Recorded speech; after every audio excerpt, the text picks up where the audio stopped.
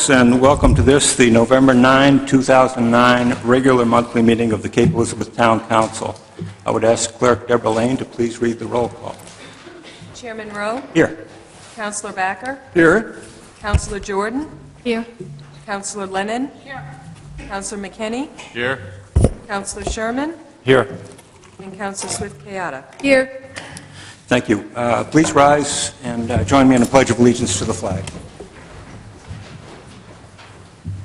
I pledge allegiance To the flag of the United States of America and to the republic for which it stands, one nation, under God, indivisible, with liberty and justice for all.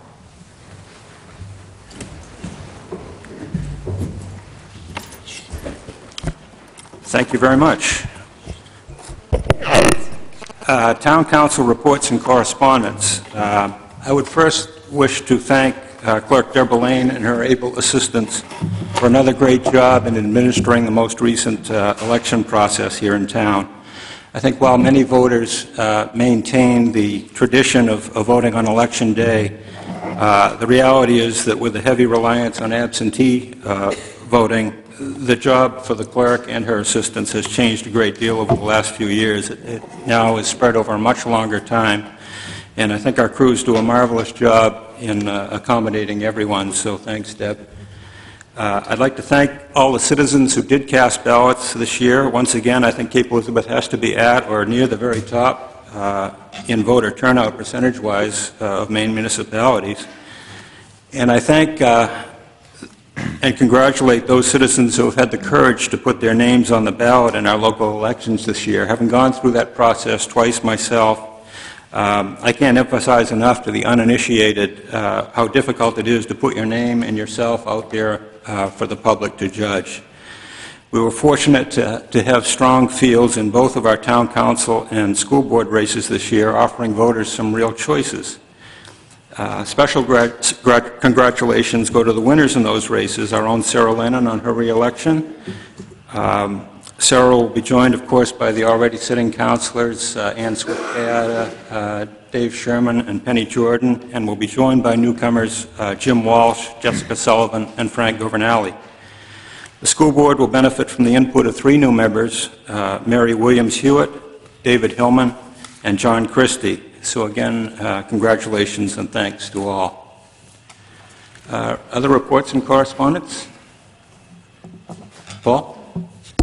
2 things. First of all, I have the honor this year of serving as the Appointments Committee Chairman. We're right in the middle of the process, but once again, we have more people volunteering for positions than we have positions to fill. So it's just a great testament to the citizens of Cape Elizabeth that they want to be involved in their government and they want to participate. We have a dozen, is it a dozen or maybe 13 boards and commissions with anywhere from 6 to 7 people on each board. It's just really great to see so many people out there and involved. I just wanted to say we have some great candidates, and I want to thank everybody for applying. Thank you, Paul. David?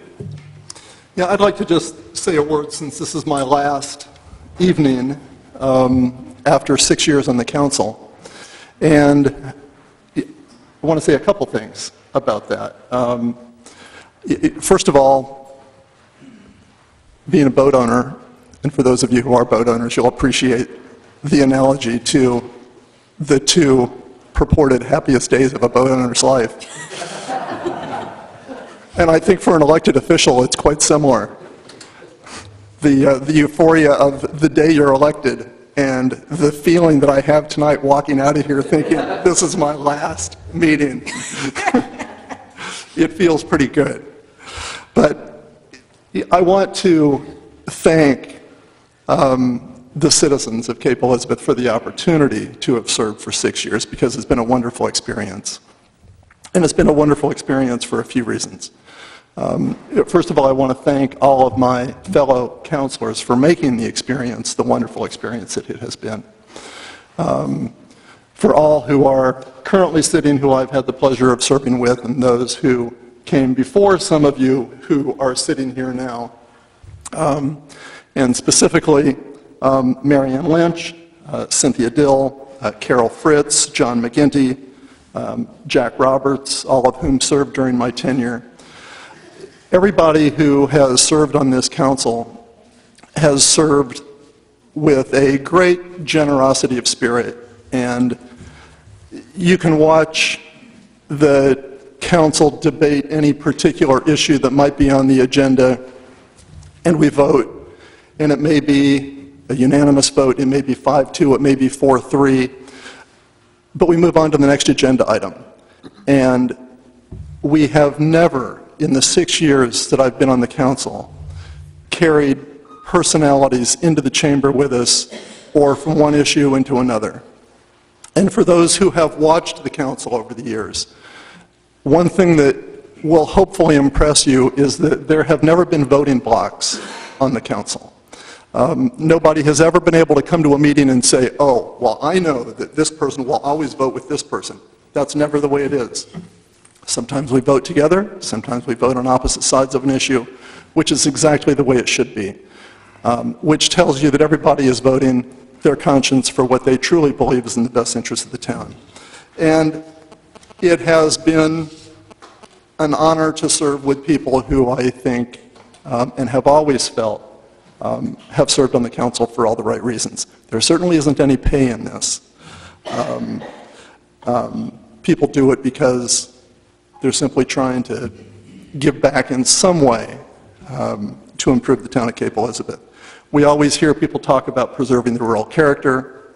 We hear people talk about preserving and protecting the excellent education system we have here.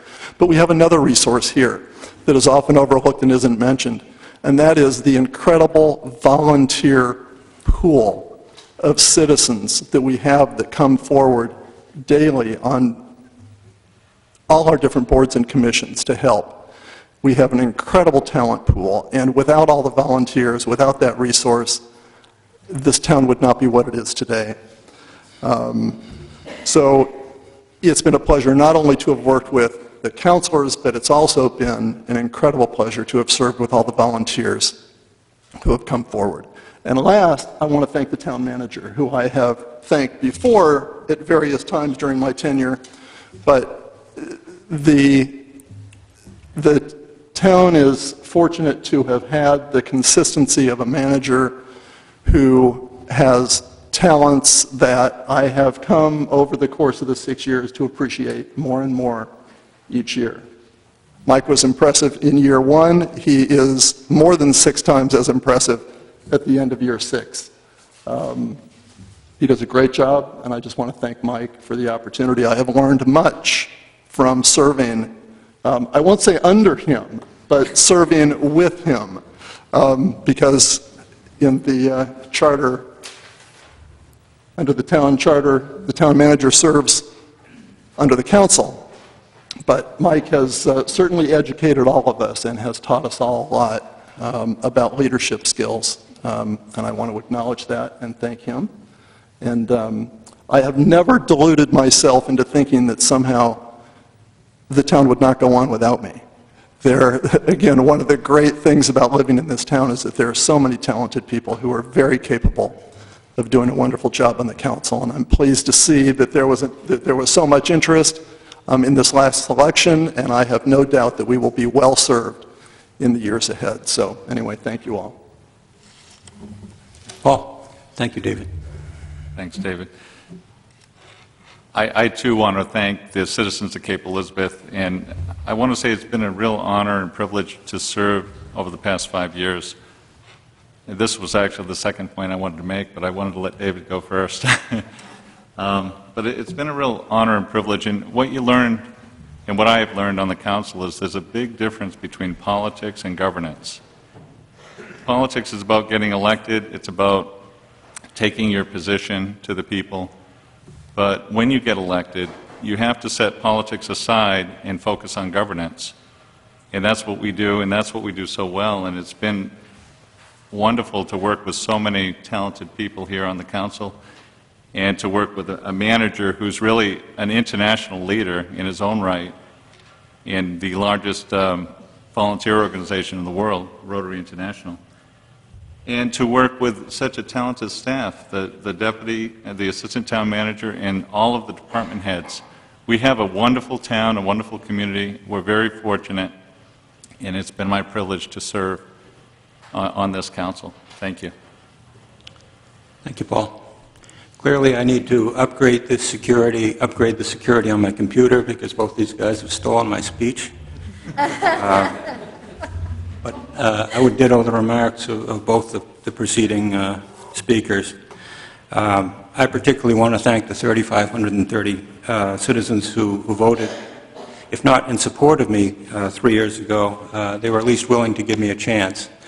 And it's been the greatest opportunity outside of marriage and family and so forth in my entire life, serving this town.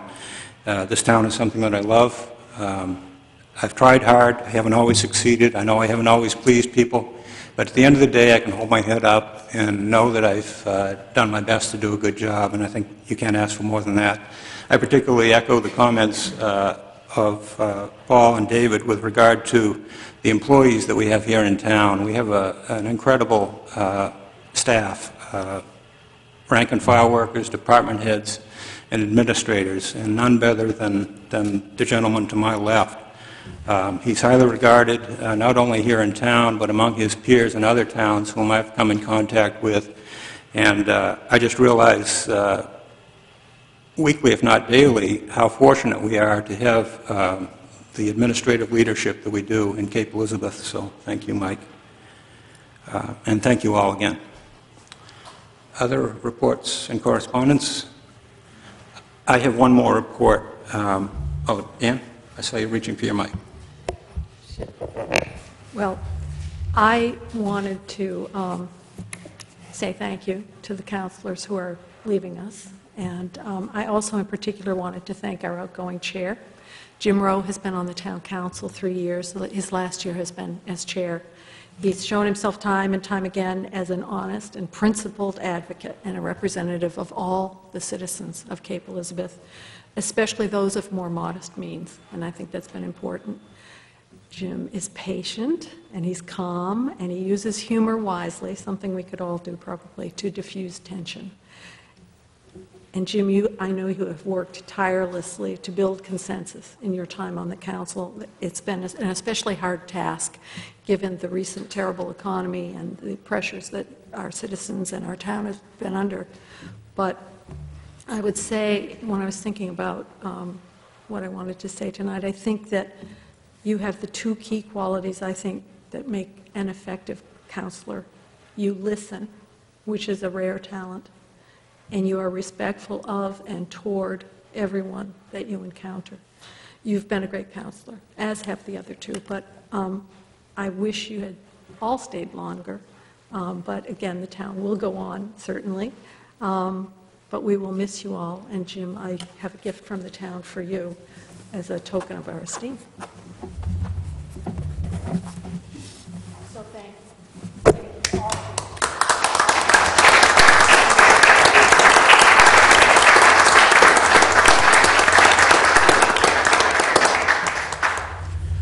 I don't know if I can go on.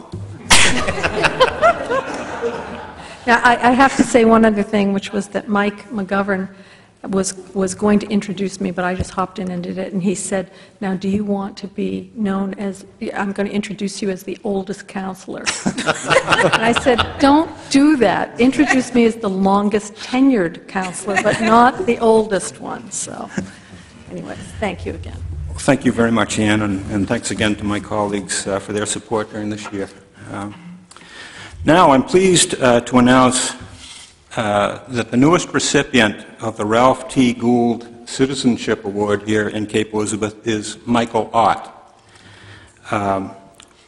While Mike did have tremendous help from a fine committee and would no doubt deflect much attention toward them, he would have to be identified as the driving force and the figurehead of the effort to build Hannaford Field.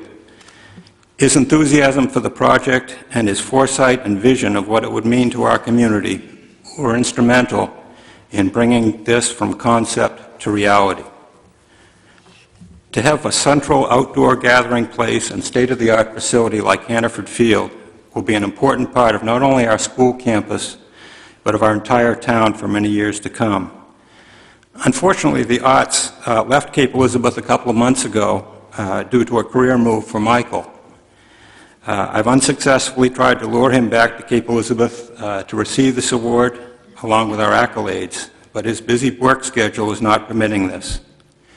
On the bright side, though, we have been made aware of the fact that one of our counselors-elect, Jim Walsh, and his wife Kathy have plans to dine with the Otts later this month in New York City.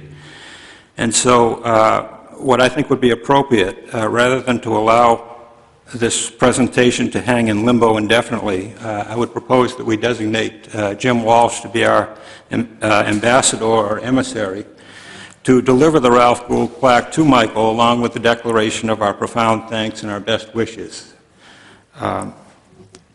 I'm perhaps the only member of the sitting town council, and perhaps even the staff, to have actually known Ralph Gould. Ralph and Louise Gould lived at number 31 Forest Road, which was behind the house where I grew up on Cottage Farms Road. Mr. Gould was both a wonderful and a very interesting man. He was a real character in the good sense of the word. He usually wore a beret and drove a French Citroën automobile. He always had a friendly way for us kids in the neighborhood. He was a philanthropist. He was the donor of an absolutely incredible collection of ancient musical instruments, which I believe are still on display at the Bixler Art Building at Colby College in Waterville. For many years, he sponsored a competition for area high school musicians, in which I had the honor of representing Cape Elizabeth High School one year. He was one of those rare individuals who, if you approached him with a well-defined and reasonable need, had the means and inclination to open his bank book and help out. If you need to have a picture accompanying the definition of the word citizenship in the dictionary, you would be well served to have a picture of Ralph Gould. We're pleased to add Michael Ott's name to a long and growing list of those Cape Elizabeth citizens who have made a tremendous difference in our town. I know that Jim Walsh will do a great job at conveying that message to Michael when he sees him later this month. So thank you for your offer, Jim, and congratulations and thank you to Michael Ott, wherever you are.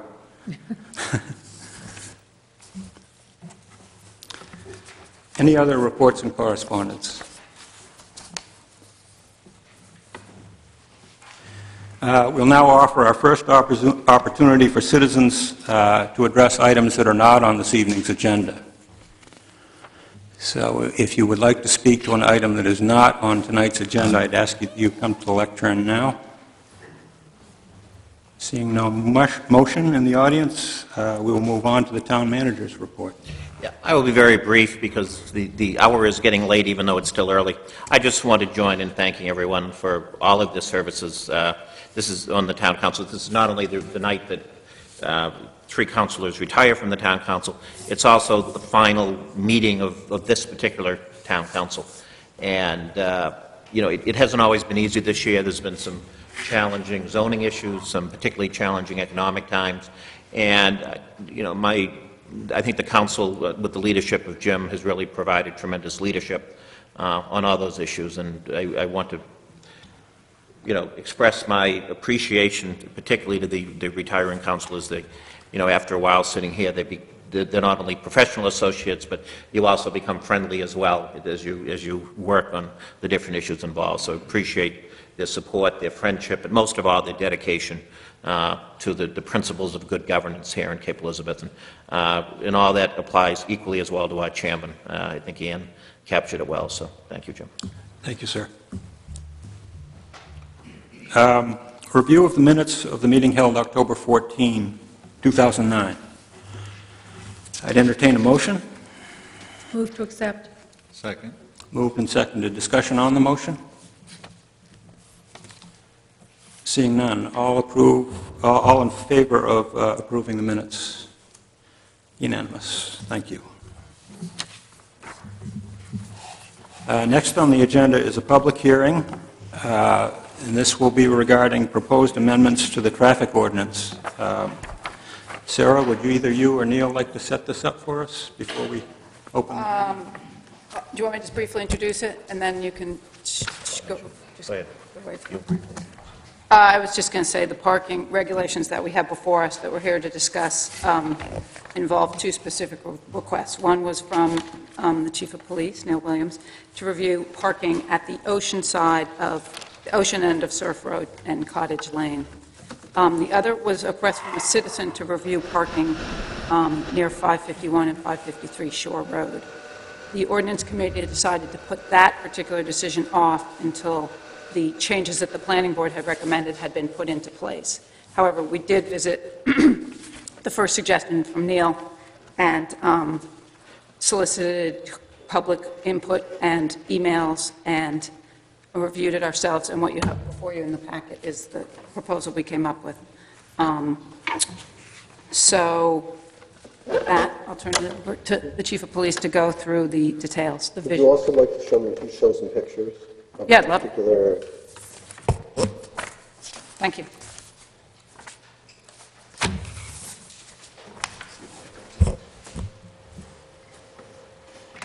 Should be right behind you in a second. What precipitated this is actually many, many years ago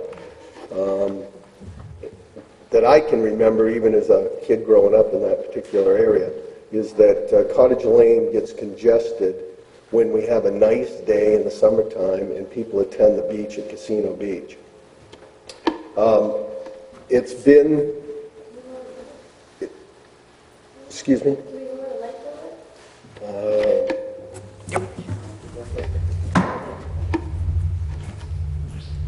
And so when it's being congested there, which is depends on the weather for that particular summer, this particular summer past, we didn't have all that many great days down there in for weather. I don't know what light you can hit. There you go. That's it, Jim.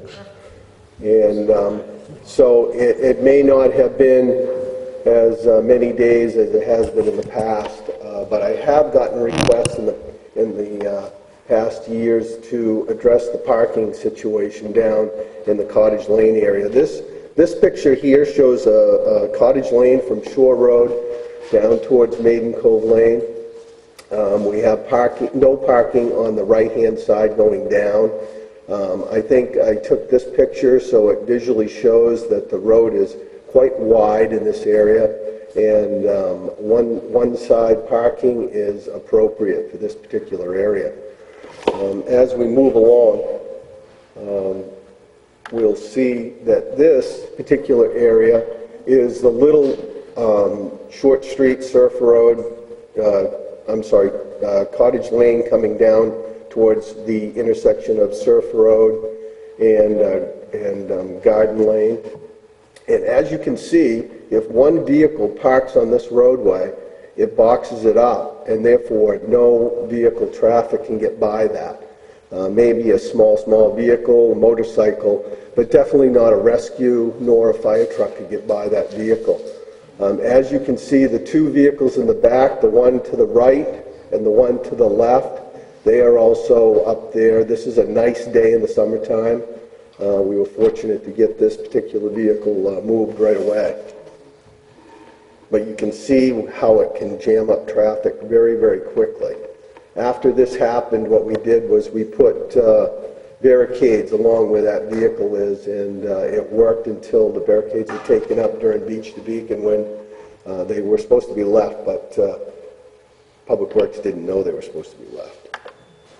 As you look at this particular picture, that would be looking down from that particular vehicle, down where Surf Road comes in. That car is actually parked on a little part of the Surf Road, and then Garden Lane goes down into Garden Circle on the right.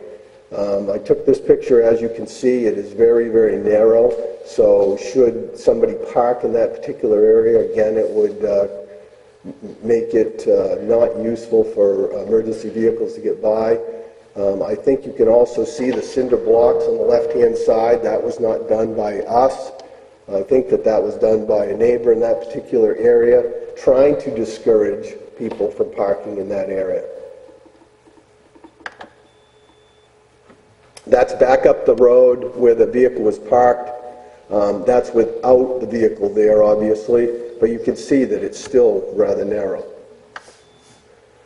This particular area is from the end of Surf Road looking up towards Surf Road that would go to the left. That would be your Maiden Cove Daycare right there, the building, and it would be going up to the left. You can see that if any vehicle parked in that particular area, that also would jam it up. So if you had a vehicle parking on both areas of that Y, you would not be able to get any emergency vehicles down through to Garden Lane or Garden Circle or the end of Surf Road, in my opinion. That would be looking up a little bit further up towards Surf Road. You can see the vehicle on the right-hand side. The street sign on the left is Keys Lane. That is my car parked down there, just to give you some type of idea of what a vehicle would be if it was parked in that area. You can see an old sign that was put in quite a long time ago that is there for no parking, but it's only one sign. That again is a little further away. This is from the top of Surf Road, coming down from Shore Road, looking into where it would turn right, Surf Road, and then going down into Garden Lane. I spoke to that lady in that particular home when I was doing these pictures in the blue home, and she was quite thankful. Actually wanted the barricades back. This would be a picture from Cottage Lane going down Maiden Cove. You can see the narrow part of that. You can also see that there's a parking, no parking sign on the right-hand side and the left-hand side in that particular area. If I showed you the picture, the first or second picture where the station wagon was parked in the little area that would block up Cottage Lane, there was a vehicle that was parked on the right-hand side in the back. It was a gray van, and that was parked in that no parking zone. This is Maiden Cove going down towards the water. You can see how narrow that is and how one vehicle could possibly crowd that area. And back to Cottage Lane. And with that being said, myself, the manager, and the Public Works Director went down to see what would be the best solution that we thought that we could propose to the neighbors down there in order to curb the onslaught of parking during, and you'd have to take into account the weather that particular summer. It could be a light summer like we just had, or it could be a heavy summer, depending on whether we had good weather or not. But we were trying to take in account, one, not just signing the area crazy, so everybody and every resident had a no parking sign in front of their house, or could we do it in such a way as to try to take in account those particular days where it didn't necessarily mean all summer long, but it only meant a couple of those heavy days. So what our proposal was to make no parking continue the no parking down on the right-hand side of Cottage Lane, to put a sign at the beginning of Maiden Cove Lane going down from Cottage Lane that would say resident parking only, to have no parking going down. And sometimes people get confused. We call it Cottage Lane going down towards Garden Circle. So it would be that particular end of the Y, and 60 feet, we calculated out about 60 feet on Surf Road from Keys Lane. Now what that would take into account, I know the residents are here, and I'm sure the person that is here, I think maybe is here, but there's a home there, and she has a little turn in there. Didn't want to take that away from the person, because the person made that little turn in, and it doesn't affect traffic as far as I'm concerned, or emergency vehicles, that is, getting down there. So from after that and on the left side going down Surf Road towards the water would be no parking. And then we would attach a residents parking only sign to a post that was in that triangle where the person had put the cinder blocks. That way, we are trying to assist the residents down there with not having all the areas signed in front of their house, for them to be able to park their own vehicles on the roadway, and also to try to limit the traffic that comes down through there without hindering emergency vehicles for their care should they need it, or their house be on fire. I think that takes care of any of the Cottage Lane area that we had looked at. I don't know if you want to take it separately, altogether. Why don't you set the whole thing up, because we're Okay. going to open up the hearing for everything, so. And then, just so instead of going before the ordinance committee several times, it was suggested that we just look at everything, if we could, throughout the town without, posting everything crazy. So what we looked at was we looked at a couple of sections of the traffic ordinance, and we found that we had a problem in section 13-2-2, which would be subsection L, which had previously said, or it says now, that you can't park on a paved or improved surface of any street, way, road, when it's practical to park anywhere else. Well, that would mean the police department would have to go to every neighborhood and say, you can't park on the street when your driveway is empty. Now, that to me is not an appropriate use of our traffic ordinance, and not what I feel the residents of Cape Elizabeth really want. So I would recommend that that be struck.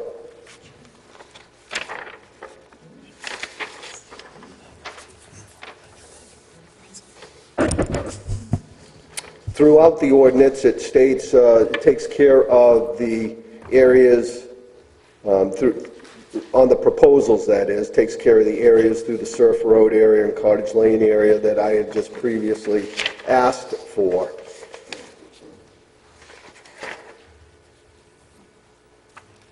And then, if you look at 13-2-4, limited parking, we would like to add H, and that would be a box truck, cargo van, tractor trailer may be parked overnight on any public road for not more than one night each year.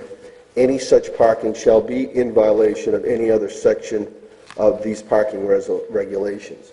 The reason we've had that is because we've run into a problem where we've had homeowners bring their box trucks home. They've parked on the street. There is enough room to get by, but it limits their neighbors in seeing coming out their driveway or coming around a corner. We feel that that's a hazard. We've tried to handle that, I think, community-oriented by asking them please not to do that, and we haven't got results out of that. Also, we would recommend that on 13-2-4 limited parking, we add I, and that would be an equipment trailer, boat trailer, or any or other hauling trailer may not be parked overnight on any public road for more than 4 consecutive days or for 8 days in any consecutive 4 months. Any trailer parked on any public road at any time shall have a wooden block or similar device in place under the trailer tongue to avoid permanent damage to the road surface. Obviously, the permanent, the wooden block underneath, during hot days when a trailer is loaded and it's taken off the tongue of a truck, that it will dig into the roadway, and that does not get the Public Works Director very happy, I can tell you that. And if it's legally parked and it's registered, right now we can't do a whole bunch about it. Excuse me, Ann? I just want to make sure, I'm not sure if I misheard or not, Chief. That last thing you were talking about, the trailers may not be parked overnight on any public road for more than 4 consecutive days. And what I have in front of me says, or for 8 days in any calendar year. If that was changed, I didn't print off the correct copy. Yeah, you did not print out the correct copy. Okay, I just wanted to make stand sure. corrected on that, thank you. That's okay. Council Could you say that one more time so the neighbors could hear that? the Yes, residents? it says, "An equipment trailer, boat trailer, or other hauling trailer may not be parked overnight on any public road for more than 4 consecutive days or for 8 days in any calendar year." Thank you very much. I did see that revision, and I didn't print off the correct copy. I stand corrected. And that's to try to give a little leeway. If somebody wanted to bring their boat home from one of the places down South Portland, work on it, there's a problem with the engine, they need to clean it or something like that, that's fine. No problem with that. But what we're finding is that people are just parking their trailers on the roadway, and then we'll finally get a call. I think one of the counselors got a call when we approached this idea and said, well, I can agree with that because we've had a trailer parked for 3 months out here. They don't necessarily call us until they really have a problem with it, and then they say that it's happened that way, and if it's registered, we have a problem in trying to get them to move it. Although I will say that most residents have been very nice and moved it for us when they find out that their neighbors have finally called on it. But we need to dress that up a little bit. Okay. And I think that's all my recommendations. Thank you very much. Okay. The questions of the chief before he leaves the microphone? I have a question. Yeah. I have a question. Yeah. Okay. I read through this and just points of clarification, because as I read it, the implication to me is that cars can be parked, any streets that aren't specifically stated in here, cars can be parked on any other of those streets for extended periods of time except between the dates of December 1st and April 1st. That's correct. Okay. They have to be registered, though. They have to be registered, but they can park, as long as the street isn't specifically in here, they can be parked for extended periods of time.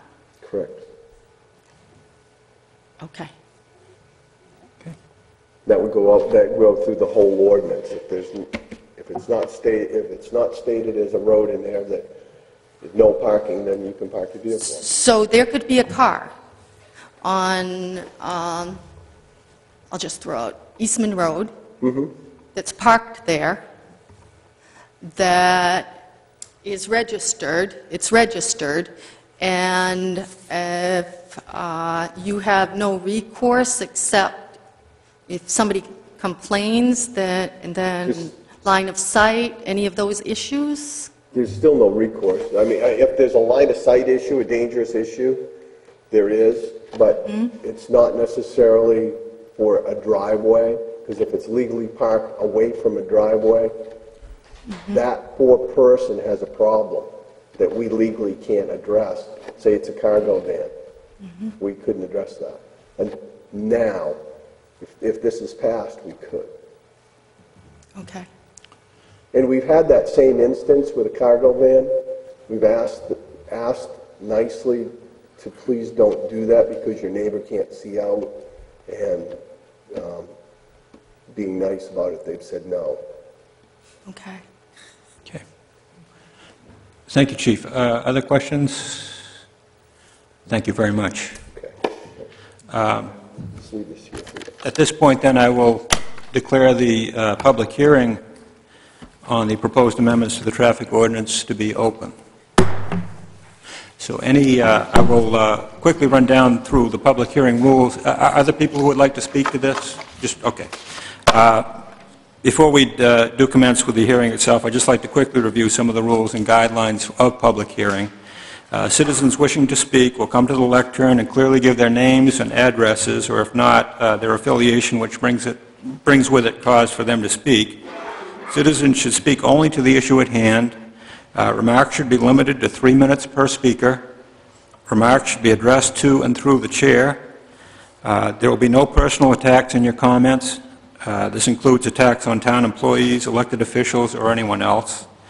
There will be no overt displays of pleasure or displeasure in the audience, as this can often be intimidating to those others who may wish to speak. So I thank you in advance for abiding by those rules. So I would now ask you to come forward to the lectern. You can queue up 2 or 3 deep so that we can move things along as quickly as possible. Please approach the lectern.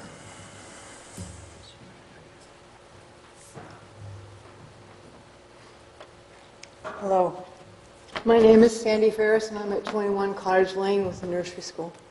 The only question I have from the map that I received, presently right now as you go down Cottage Lane, where it goes down into Garden Circle and Maiden Cove Lane, there's presently no parking where the street narrows from like 50 feet, whatever it is, down to 30.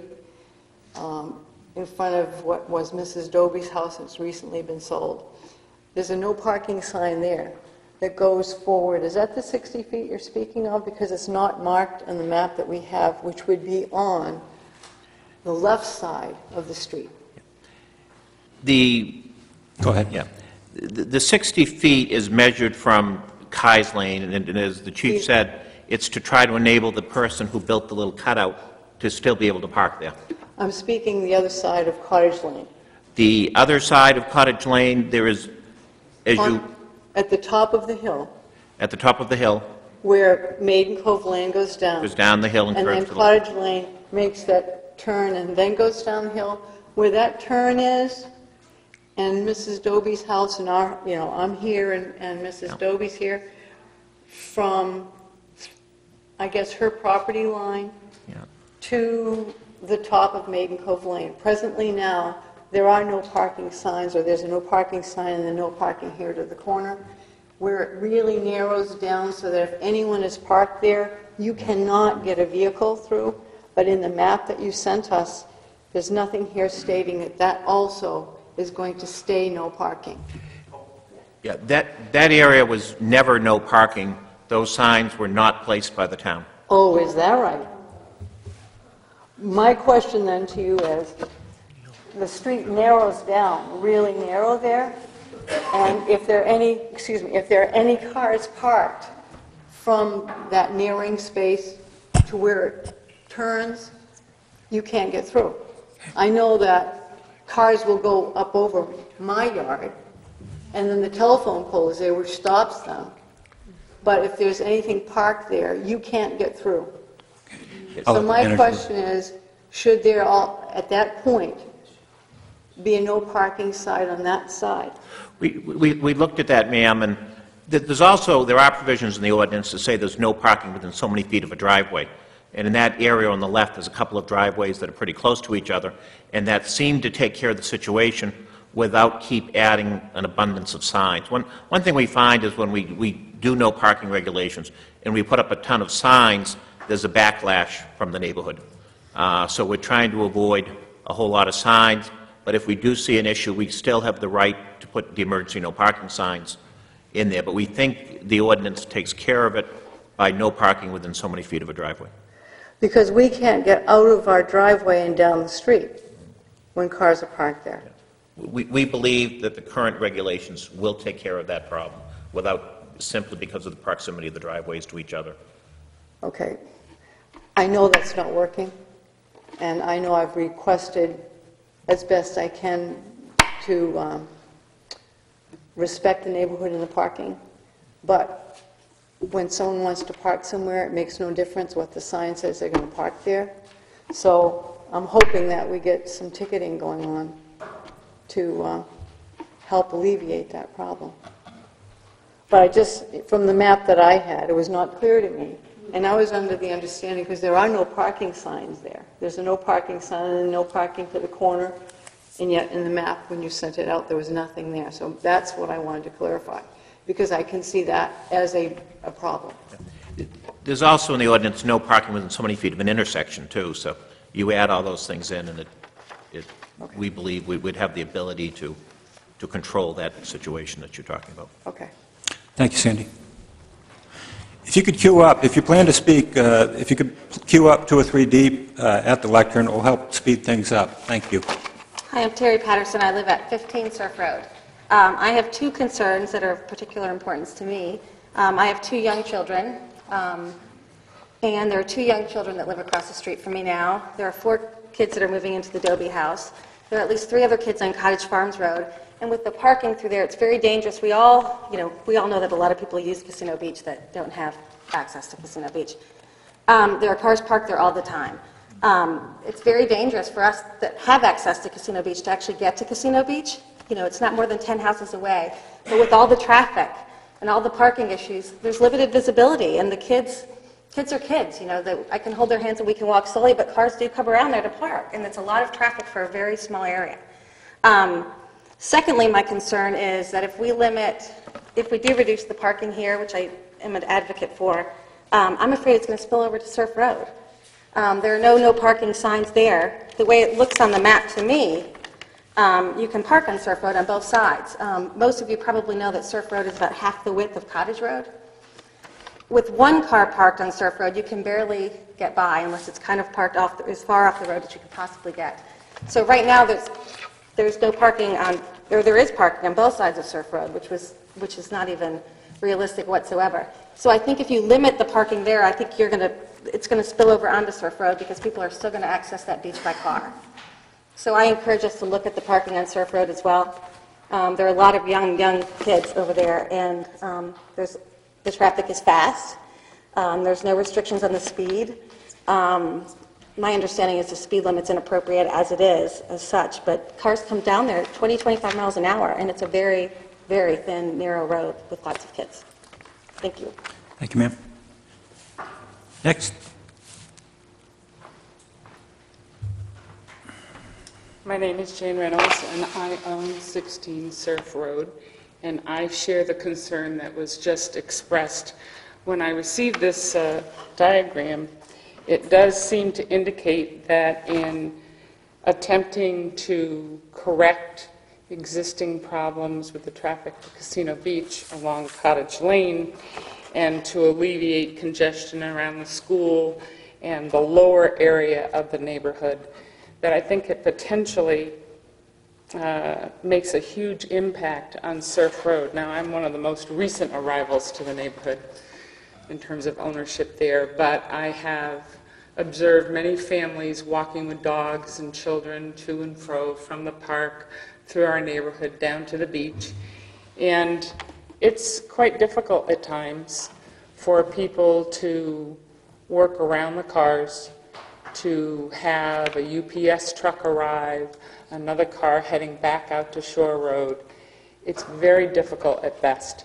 And certainly the width of Surf is less than, which was already previously addressed, than Cottage Lane or some of the other areas.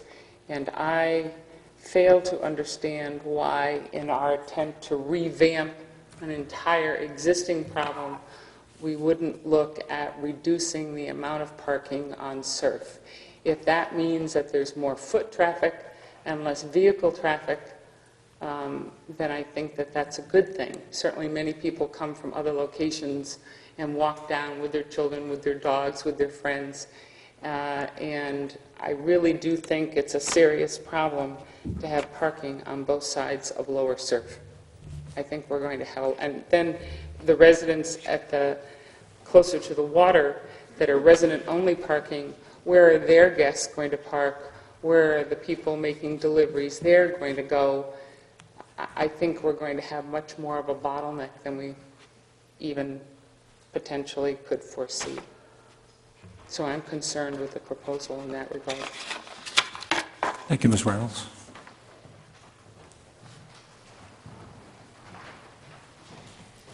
Hi, I'm Mandy Garmy, and I live at 1 Garden Lane. And first, I want to say thank you for addressing this. This has been a concern for those of us down in that cul-de-sac for years, and it's been a hard problem to address, and I really appreciate your efforts, and I kind of like the proposal myself, but I understand that perhaps it may need to be broadened a bit for the folks on Surf Road. I have one question about the enforcement in terms of identifying or knowing who are residents for the purposes of enforcing this. And I'll pass that question on to the chief. He's in charge of our enforcement. Thank you. Thank you, Mandy. Sorry, I was just making some notes back there.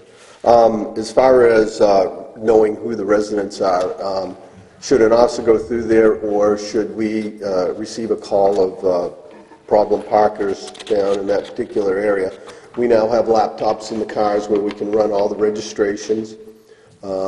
Should we tag somebody inappropriately? We have an appeals process. We might not know that that was your car. It could be registered to a company or your business, and we have an appeals process or a phone call. We'll take care of that, and we have a way to find out who lives on that road and whatnot. But should we make a mistake, which we will at some point, tag your vehicle. We have an appeals process, and I don't think you have to go through too far in the appeals process to get that taken care of. If I could I address the Surf Road issue, or would you not like to this time? That's what I was just going to ask him. Why don't we save that until we consider the issue? Certainly. Thanks, Chief. Hi,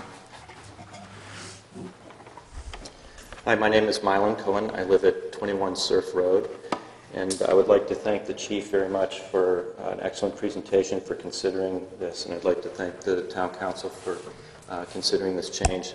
I think in the name of public safety that these types of changes are very worthwhile and needed.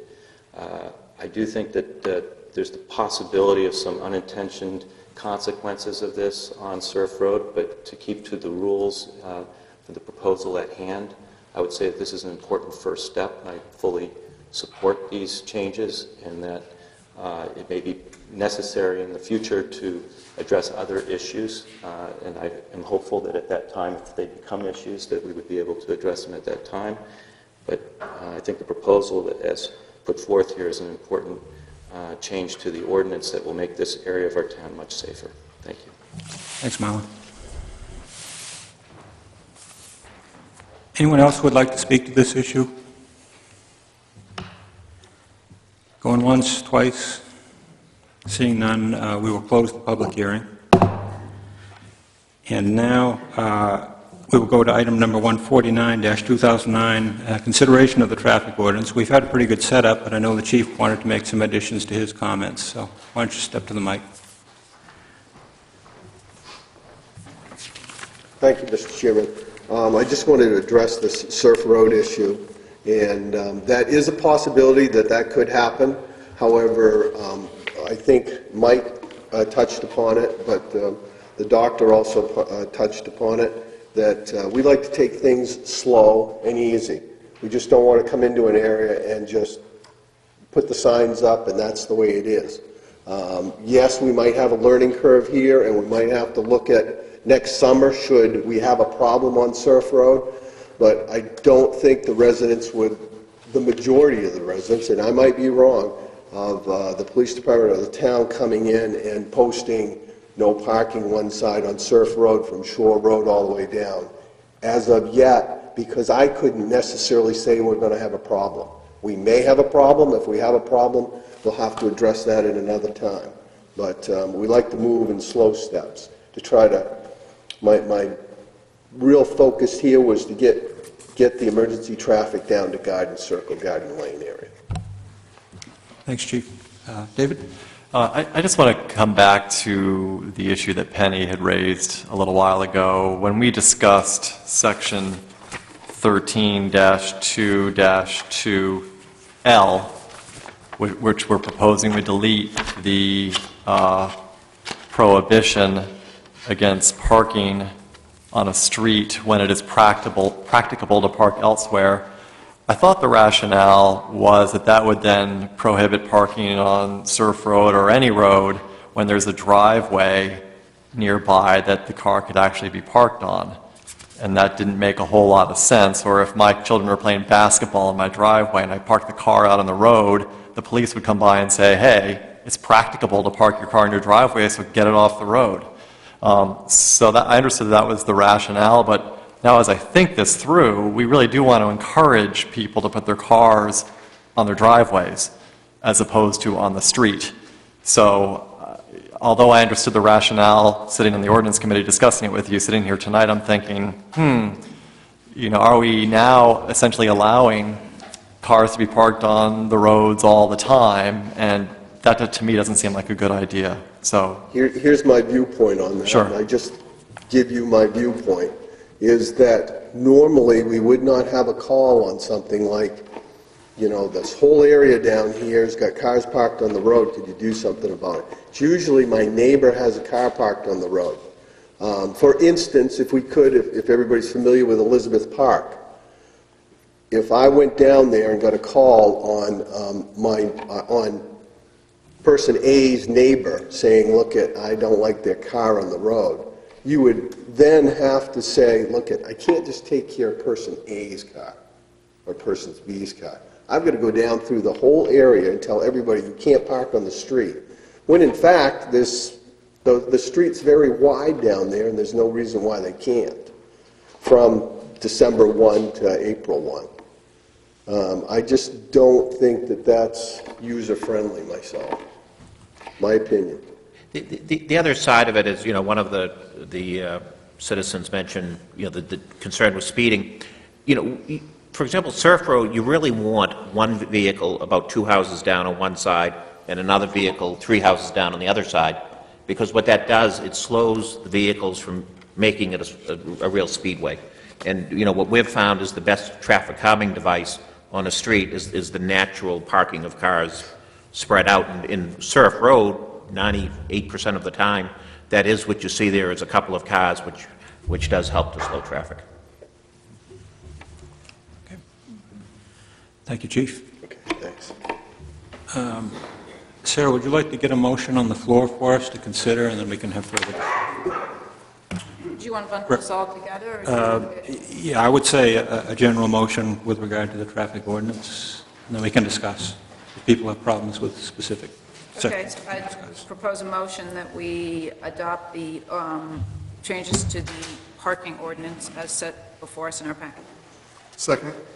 Moved and seconded. Now we'll have discussion on the motion. I have a couple of things. Any?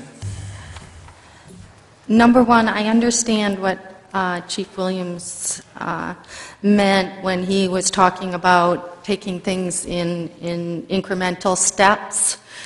But I really think that we should work to have some resolution for what the people of Surf Road have brought forward. And I don't have any proposal for what that resolution might be, whether it be parking on one side of the street, because I would need to think through this process to see what the ripple effect would be. But I think it makes sense to kind of step back and look at what's the ripple effect happening. And number two, I really get uneasy about cars being parked on streets for extended periods of time, because you're going to run into the same issue that you've run into with why you've got the trailers and the trucks. And so I have a concern about those two elements within the ordinance. Yeah? I have a question for the chief. And my question is, that second problem that Penny was talking about, do we see that much? I mean, are there cars that sit parked on the street for extended periods of time? No. Drive down Fowler Road, and I can name 3 or 4 houses where there are cars parked. It happens, and I know that it happens on other streets that there are cars parked, because they're always there. So I just have this concern about cars being parked for extended periods of time. And I understand what Michael's saying about traffic calming and things like that. But is that the solution to Surf Road's problem, is to allow cars to be parked in order to slow the traffic down? I really have a concern about cars It's two parked. different issues, Penny. When I understand. answered and no, we have not got complaints. Fowler Road, I've never heard of a complaint of somebody parked on Fowler Road for an extended period of time. Thanks, Ann. That was my follow-up question for the chief, because I understand your concern, but I'm also hesitant to legislate about things that people aren't even complaining about, and that's, my next question was going to be, do we get complaints? When you answered no, I presume that's because you just aren't hearing complaints about it. So No. it's been my observation that people in town are not hesitant to complain if something's bothering them, and that's great. But people let you know what's on their mind. And I like to hear their concerns, and that's one of the concerns is the Surf Road issue. But I have not really gotten any calls on any vehicles parked on the road for an extended period of time. I haven't. I saw Sarah and then David. Just a quick question. Neil, if somebody did call and complain, if we make this change in the ordinance, are you then able to do nothing about that? Do you have any, other than going and saying, can you please get your car off the road? That's correct. So is that going to be a little bit of a problem for you? Because basically now you can't do anything.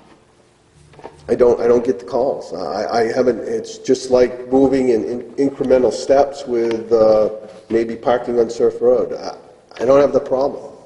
Probably 99% of the people would move it if you asked. Most of our calls with something parked is a utility trailer or boat trailer. David? As we've talked this throughout, I am comfortable with the proposed change. I just was trying to flesh the issue out a little bit more, and frankly, when I look at the road I live on, which can be a drag race sometimes at night, Hunts Point Road, maybe we benefit from a few cars parked along the road. So I'm comfortable with this. If it turns out we have the unintended consequence of the entire town parking on their road, we can always revisit it as well. That's correct. I guess I feel the same way about Surf Road. I feel like it's an incremental step in the right direction, and we should maybe enact it, and then, if it continues to be a problem come next summer, would it not be easy to go a little bit further with it? I think it would be, and in fairness to the residents, I don't know if they speak to it, but I just would not want to arbitrarily go right now and say, okay, the northerly side of Surf Road, we're posting it. Because believe it or not, on Cottage Lane, I've had residents call me up and say, isn't it time we switched it to the other side of the road? And in fairness to them, I understand that. But, we just don't want to be changing things like that all the time because I would like the residents of Surf Road to at least think about that for a while before they wanted that. And let's experience some problems. I actually think the shift will be more towards Shore Road than it will be Surf Road. That's just an opinion. Thanks, Chief. Other discussion? David? I just want to comment and thank the chief. I think what we're witnessing here is a pretty remarkable display of the way our town staff is responsive to the needs of neighborhoods and citizens generally. We're not hearing a chief come in saying, I want to overregulate the town and keep people off the streets, and by God, somebody parks where they're not supposed to, we're going to haul them away. To the contrary. It's the other extreme. It's, we'll call somebody and ask them to do the right thing if we need to, and they won't, then we'll come back to the council, we'll sort of revisit it in increments, and it's, again, one of the great attributes of living in Cape Elizabeth. So I think it's been a remarkable presentation, so thank you. Other discussion? If not, Sarah, would you please repeat the motion? And then no, we had a suggestion from a citizen that if we have a motion and then we have considerable discussion going on, that we repeat the motion. I think it's probably a good idea. So I'm going to ask that if you can remember. I move to adopt the changes to the parking ordinance as set forth in our packet. Thank you very much. All in favor of the motion? Don't we do a second? It was Was there a seconded. second? It was second. It's already in second. I just wanted to repeat the reading of the motion. So, That's- all in favor of the motion? Unanimous, 7-0. Thank you. Item number 143-2009, conservation land near Layton Farm subdivision. This was tabled from our October 14, 2009 meeting. A citizen is asking the town council to change a decision by the town manager regarding the use of municipal property near Layton Farms Road. And I have asked the town manager to please set this up for us. Thanks, Doc.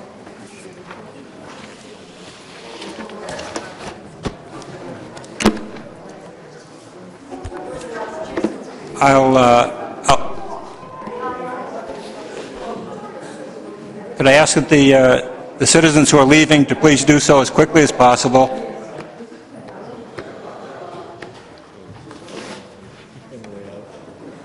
Thank you, I think.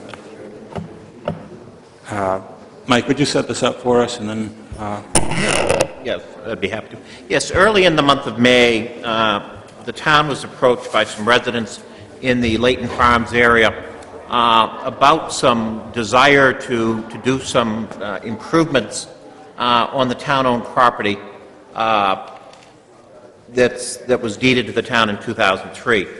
Members of the Conservation Commission met with those property owners, informed them of some of the restrictions that are involved, but at the same time, there was an issue involving someone who had a planter that needed to be removed, and the planter, the resident removed the planter so that it was solely on their own property. Just as you look up Layton Farms Road, just above where that planter is, and before you get to the O'Hearn property, the town owns in fee a third part of a much larger parcel, which you can see here on the map. But we own about a 30-foot wide parcel that there's a greenbelt sign there. And when Wiley Enterprises LLC deeded that land to the town in 2003, the deed provides that no buildings, utilities, or other significant improvements shall be erected, used, maintained, or be allowed to stand on the property except boardwalk, steps, and signs approved for marking by the Cape Elizabeth Greenbelt. The deed also requires the preservation of natural vegetative growth, and I quote, "The natural tree and shrub growth on the property shall be preserved in its existing condition, except as may be necessary for the construction and maintenance of past walkways or the removal of dead or diseased trees and vegetations." And when we looked at it, what we found was that there was a stone wall, a part of which was built on the town-owned property, and it was also, there had been some shrubberies and trees that had just been planted on the town-owned property, as well as a full residential-style lawn. We've had a number of issues over the years on different adjacent to town-owned land where there have been what we would call incursions onto the town-owned property. For instance, back when the middle school was being renovated in the early 1990s, it was discovered that along Farm Hill Road, there were a number of folks that had built sheds and other things on town-owned property, and the town council took the position at that time that any structure needed to be moved back onto the private property, that we did not want to be responsible in any way for any of that structure, and that the town needed to follow, its responsibilities as stewards of its own property. This is, within the right-of-way, we allow things by sufferance. We allow mailboxes, we allow plantings, that sort of thing. But there's a different standard on town-owned property, and particularly when there's a deed that specifically says, I'm giving you this land, and you have to follow it for its intended purposes.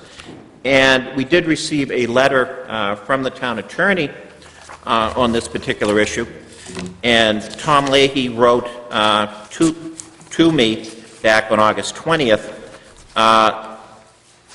the town accepted title to this property with clear restrictions and has a duty arising from acceptance of such title with restrictions not to violate such restrictions or to knowingly allow others to violate these restrictions.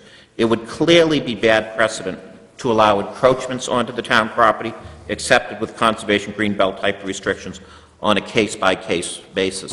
Again, quoting Tom Leahy, "I feel the town has a duty holding title to property subject to non-disturbance restrictions to both the party who made the transfer and to those to be benefited thereby to take action to prevent violation.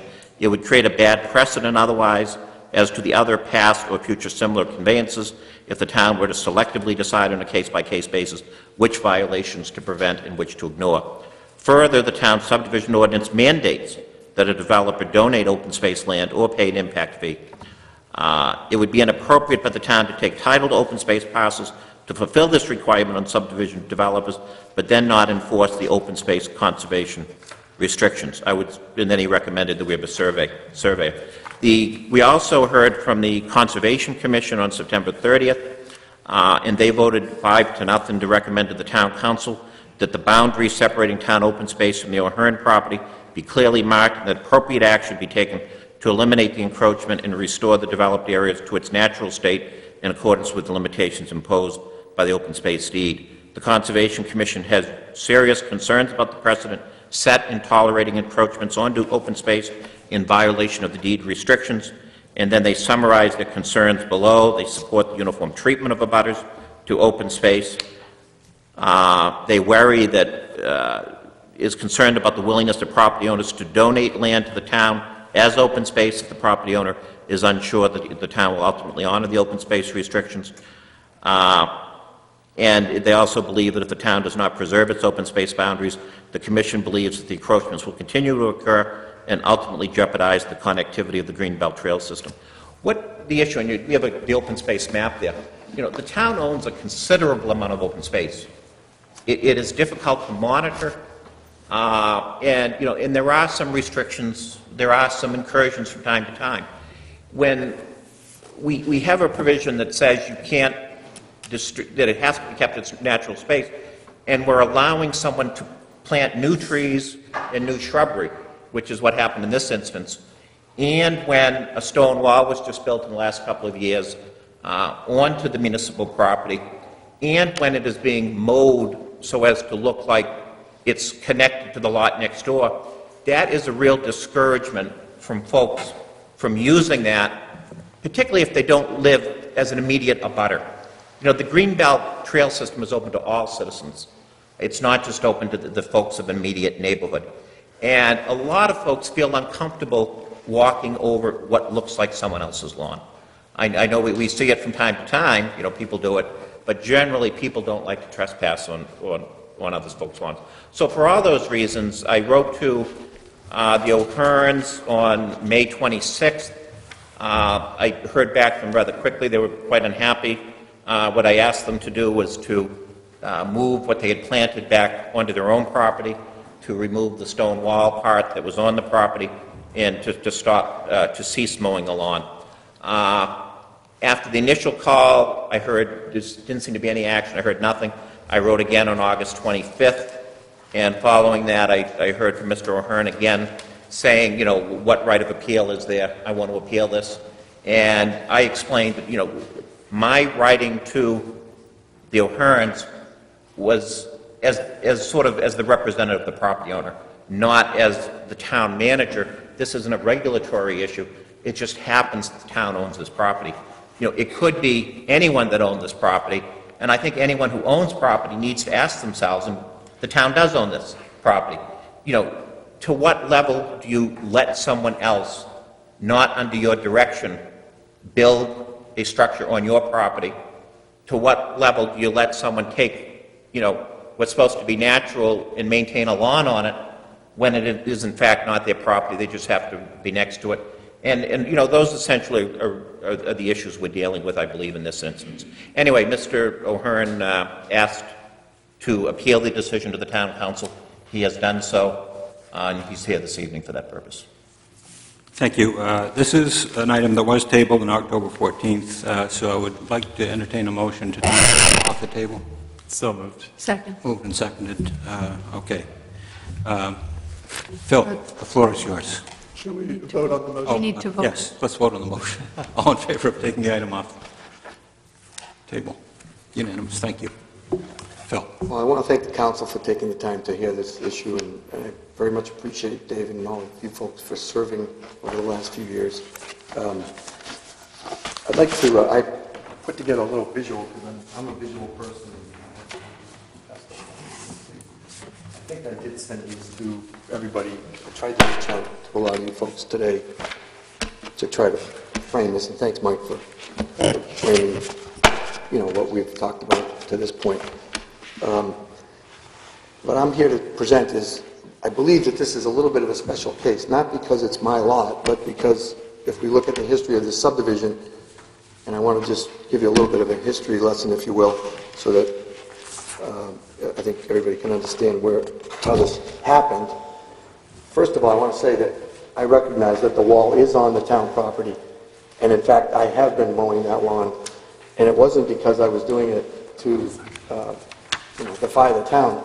Until Mike brought this to my attention in May, I was not aware that, I realized that some of that is the town property, but when you look at my lot here,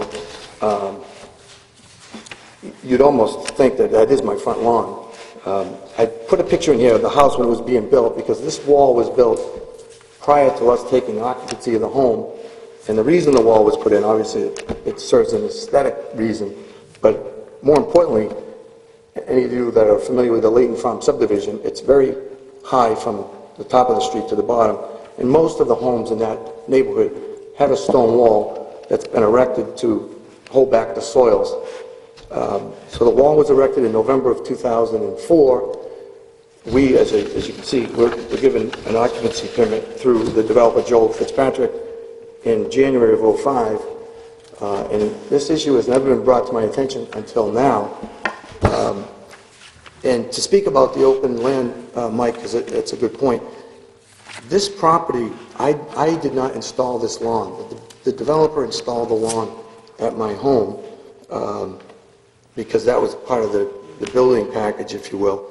And so I have just maintained it just as you would maintain the grass in front of the property. As you can see, that's how the house looks now. I think most of the neighbors that live in the neighborhood are here tonight, and we've talked about this. Everybody uses this walkway that connects the Leighton Farm subdivision to Cross Hill. There was never any intention on our part from preventing people or making people think that this was our lawn and we were trying to stop people from going through there. Quite the contrary, it actually has become quite a nice walkway for people in both neighborhoods.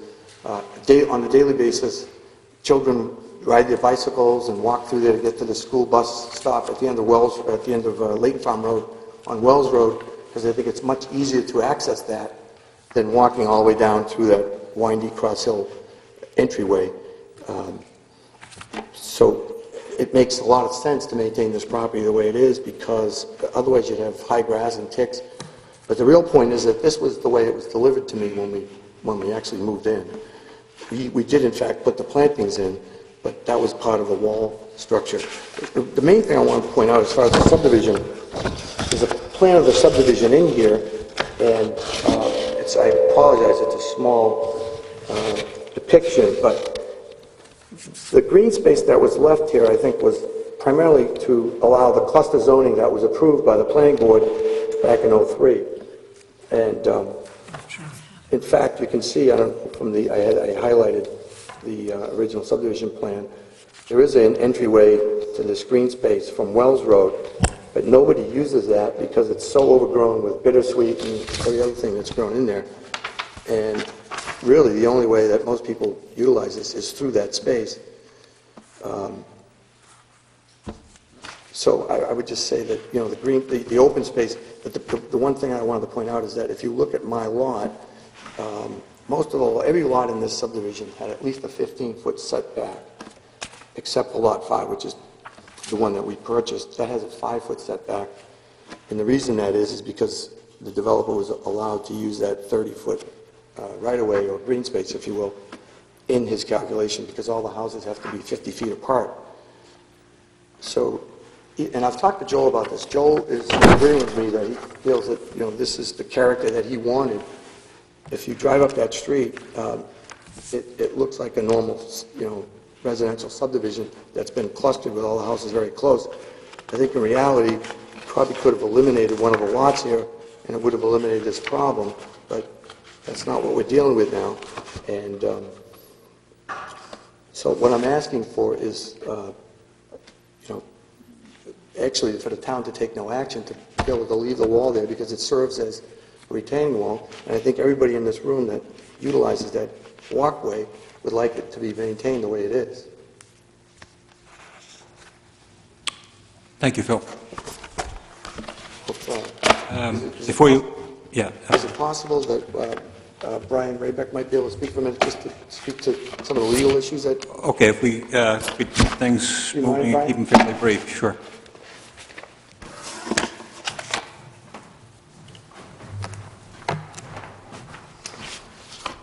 Good evening. Thank you very much. My name is Brian Rayback. I live at 5 Layton Farm Road. That's the lot that is just across the street and down the hill 1 from the O'Hearns parcel.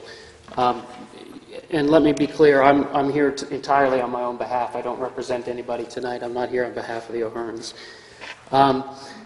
What brings me here tonight, and I think this is a concern that other neighbors on the street have, and by the way, I was counting noses. I think there are 5 other households represented here tonight in addition to myself, in addition to the O'Hearns, which is pretty good on a street of about 12 or 13 houses. My primary concern is ensuring that we maintain easy and open access over this land. We call it the cut-through in my household because we use it all the time to cut through to Steeple Bush, and we're not the only ones. It's used regularly by... we see runners who like to run Layton Farm Hill because it's one of the only hills in town, so they want to get their hill work in. And you see them run up, and they do the circle, they come partway down, and then they shoot through to Steeple Bush to connect with the rest of Cross Hill. On Halloween night, dozens of kids go back and forth between the neighborhoods. And we did this the other night. In fact, yesterday I was on that cut-through with my daughter, who's 4. She's learning to ride a bike. She's not particularly good at it yet. I don't really want her on Wells Road on a bike. That's not a pedestrian-friendly road. So my primary concern is there. This connectivity, the way it is now, the way it's maintained now, it works exactly like town planners draw these things up. I have to believe that this is what the planning board was thinking of. It provides interconnectivity, pedestrian interconnectivity, between neighborhoods. What I'm worried about is what happens if the O'Hearns are not allowed to maintain that cut-through. If it's not regularly mowed, if you just let it go, what does it become? Eventually it's some kind of meadow, and if you project far enough into the future, you start getting trees and it grows up into a forest. That's what happens to the land around here. If that happens, this cut-through becomes impassable, frankly, and we lose the point of the area, of the cut-through, which is passive recreation and neighborhood connectivity. It's going to be full of brush, and as Phil mentioned, full of ticks. You're not going to be able to push a stroller through there. You won't want to walk your dog through there. So if the O'Hearns aren't allowed to maintain the area, who will? And I think the default here is the town. Now, the example that I'm most familiar with is the one that is in the O'Hearns and other people's backyards on that side of the street. There's a greenbelt trail, or there's supposed to be one, right behind the west side. The homes on the west side of Layton Farm have a greenbelt trail behind them. But there's no trail there. There's never been a trail there, to my knowledge. Maybe there was when it was first developed, but it's never been maintained, and it's completely impassable. When we moved in, I thought that was going to be great. I was going to ride my mountain bike up and down that trail, and I thought particularly going downhill would be a lot of fun from the power lines in the back of the subdivision, but it can't be done. On the subdivision plan, I will just note, that is supposed to be a path. It's not just open space. Okay, it's not just an environmental or a buffer kind of situation. There's supposed to be a path there, and it hasn't happened. And that subdivision has been in place for a little while, so that's one of the difficulties. Now, when I look at the deed, I don't think it's quite so cut and dried as to what can and cannot be done. You can't take provisions, singular provisions out of a deed, out of context. You need to read the whole thing and balance them. On the one hand, there's very clear intent that we're supposed to be able to use this for passive recreation. If we let it grow up and really be its natural state, that's not a walking trail. That's not something anybody wants to ride their bike on. At the same time, these activities are supposed to be limited to ensure they're consistent with the natural beauty of the area. That's another phrase that comes out of the deed.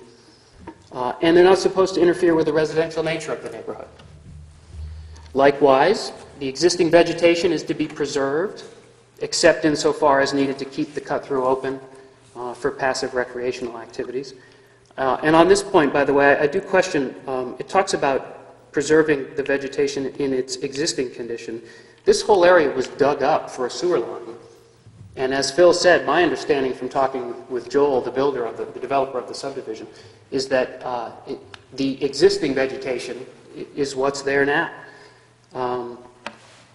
So if you drew up sort of a Venn diagram of all the interests that are represented by this catch-all kind of deed, and you were looking at residential character, passive recreation, maintaining the natural beauty, maintaining existing vegetation, you wouldn't have a perfect circle. These things would be overlapping with each other in various ways. So what that leads me to is that I think there's room for a practical solution here. The town has very legitimate interests, there's no question about it, in carrying out the duties that it has under the deed.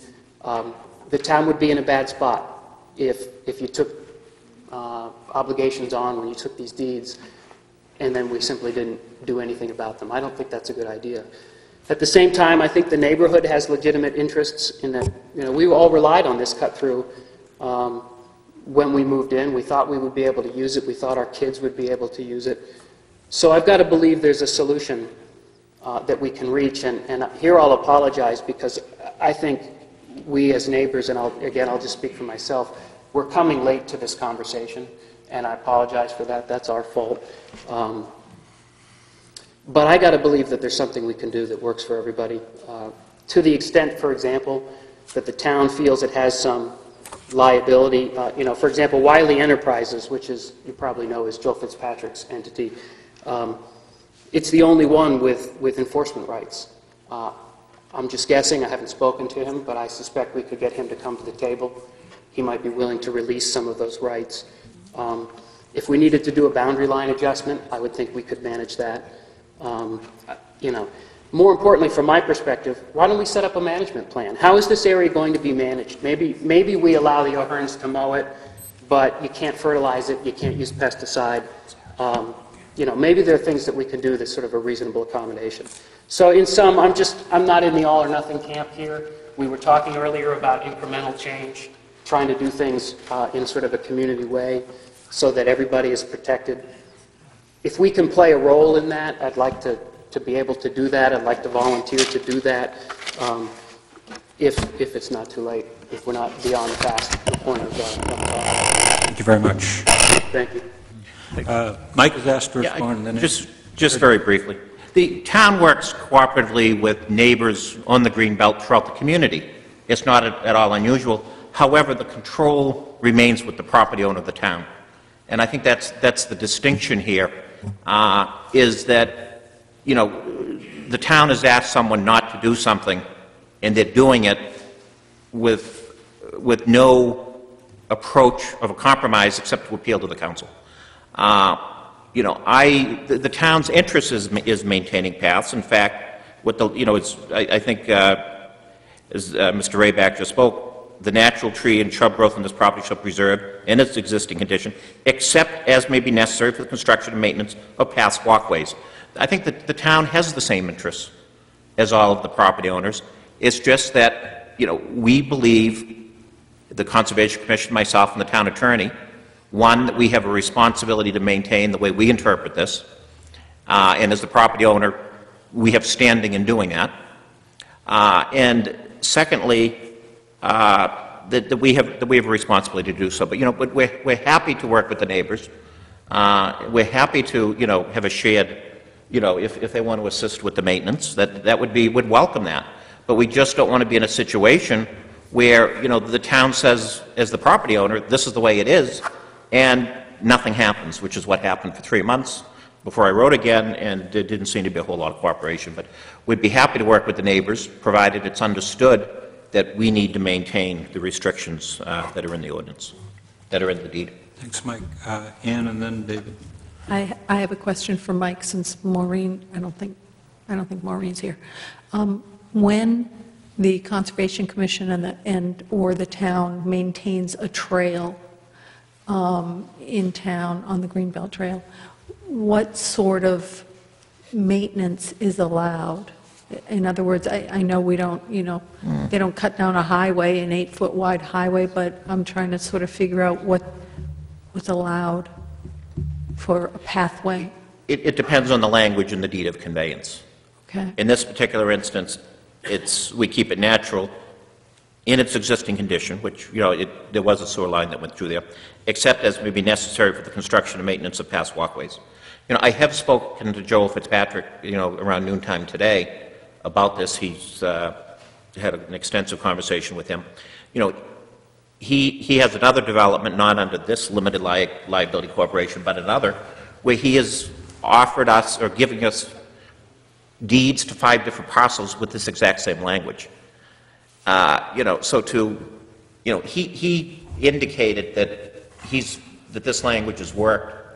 It's the typical language in conservation deeds, and he's very comfortable with this.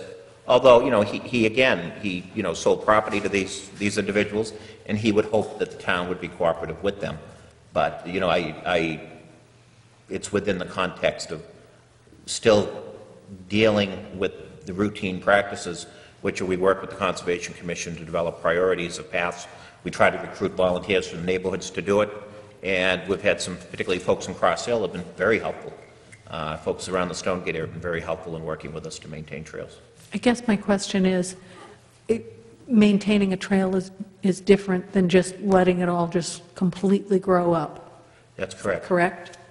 Okay. Last I knew, yes. Okay, thank you. I just wanted to make sure. Thank you. David? Mike, I want to focus on the stone wall a little bit here. It looks to me like that went up fairly early on in the construction process, and I have been on that road before, and it's obviously a hill, so there may be some benefit to the property and neighboring properties that such a wall exists. I don't know, I'm not an expert, but has the town ever been in the situation where it would consider selling a sliver of property to accommodate that sort of encroachment? The town has never sold conservation land for any purpose. Okay, and my next question is, because I understand the concern with the donor, you don't want to discourage donors from donating property only to have the town turn around and sell it, but here where the donor was a developer of this project, might take a look at this and say, yeah, I get it, I would not be opposed to that. Would that alter the town's approach? I can't speak for the developer, but I think it's a very slippery slope when the town accepts conservation easements to go back to the developers to try to weaken those provisions. And if you reread the Conservation Commission letter, that's also within the same spirit. I think that the council would make a long-term strategic mistake in taking any action that would not maintain the integrity of an easement, and to do so as a matter of a public pronouncement. Which is, not to say that, there aren't other areas where there are slight incursions and we don't deal with them all the time. What the real issue comes up, and we deal with it all the time, is someone sells a piece of property. They have a surveyor come in and does a property. They're trying to get a mortgage. Suddenly they're told they can't get the mortgage because they don't have right title and interest to the improvements on the property. And this happens time and time again, where people come to us in a panic. They have a closing next week, they can't do it, and they want letters of non-enforcement. About 6 years ago, the town council said to the code enforcement officer, you cannot do letters of non-enforcement. They got some advice from the town attorney on the issue and felt very strongly that there should be no such letters. And we had one last week with someone that had a setback issue, and the closing didn't take place, but it's, you know, it's what you deal with property records, and it's much, much better to solve it when you know you have a problem existing rather than wait for the panic when the property is closing. I have a question, and I will ask you to help me with any ordinance things. The house on this lot is obviously had some setback challenges when it was constructed because its line is, what, about 5 feet from that greenbelt area? So that greenbelt must have been factored in somehow to being able to create a setback from the adjacent lot in order to construct the house. So what happened in this situation that allowed it to be built in so close to greenbelt? You know, the setback is you can't have any structure within the setback area. You know, perhaps, you know, that probably should have been picked up at the time of the occupancy permit. However, we don't require every time someone does an occupancy permit to give us a new survey that shows that the house is in fact where the original plan said it was going to be built. We don't require a final survey. So the house, so when the plan was submitted, because the plan for the subdivision had to be done, and then the person purchases the lot, and then the person said, and then the developer says, here's where it's going to sit on the lot. And so I have to place it here in order that I can then place another house on the next lot, because they're playing that little... You know, when every house is built, you know, there ought to be a survey that, you know, that the corners are carefully chosen.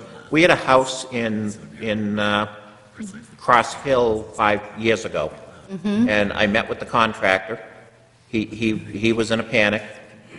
He had built a two-story addition, not addition, a two-story part of the house being built, and he wanted to try to go to the zoning board for a variance. Well, the variance procedures don't allow variances to self-created positions. And I sat with the contractor and Bruce Smith and said, you have to tear down what you've built. And he did. It does happen, and it was a part of a two-story structure in Cross Hill. And I would tell you the developer, but I don't want to embarrass him.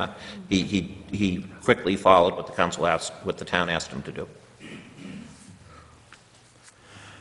Are we at the point where we'd like to get a motion on the floor, and then we can discuss further?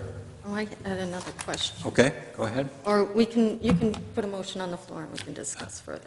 I'll allow the council to decide that. If somebody would like to place a motion on the floor, I'd entertain it now. If not, we can continue discussion before we put a motion. David? I would put a motion before the council that we deny the appeal of Mr. O'Hearn. Moved and seconded to deny the appeal of Mr. O'Hearn. Discussion on the motion. Penny, you have some more questions, and then David? Yeah, my question, because I think, Mike, you alluded to this.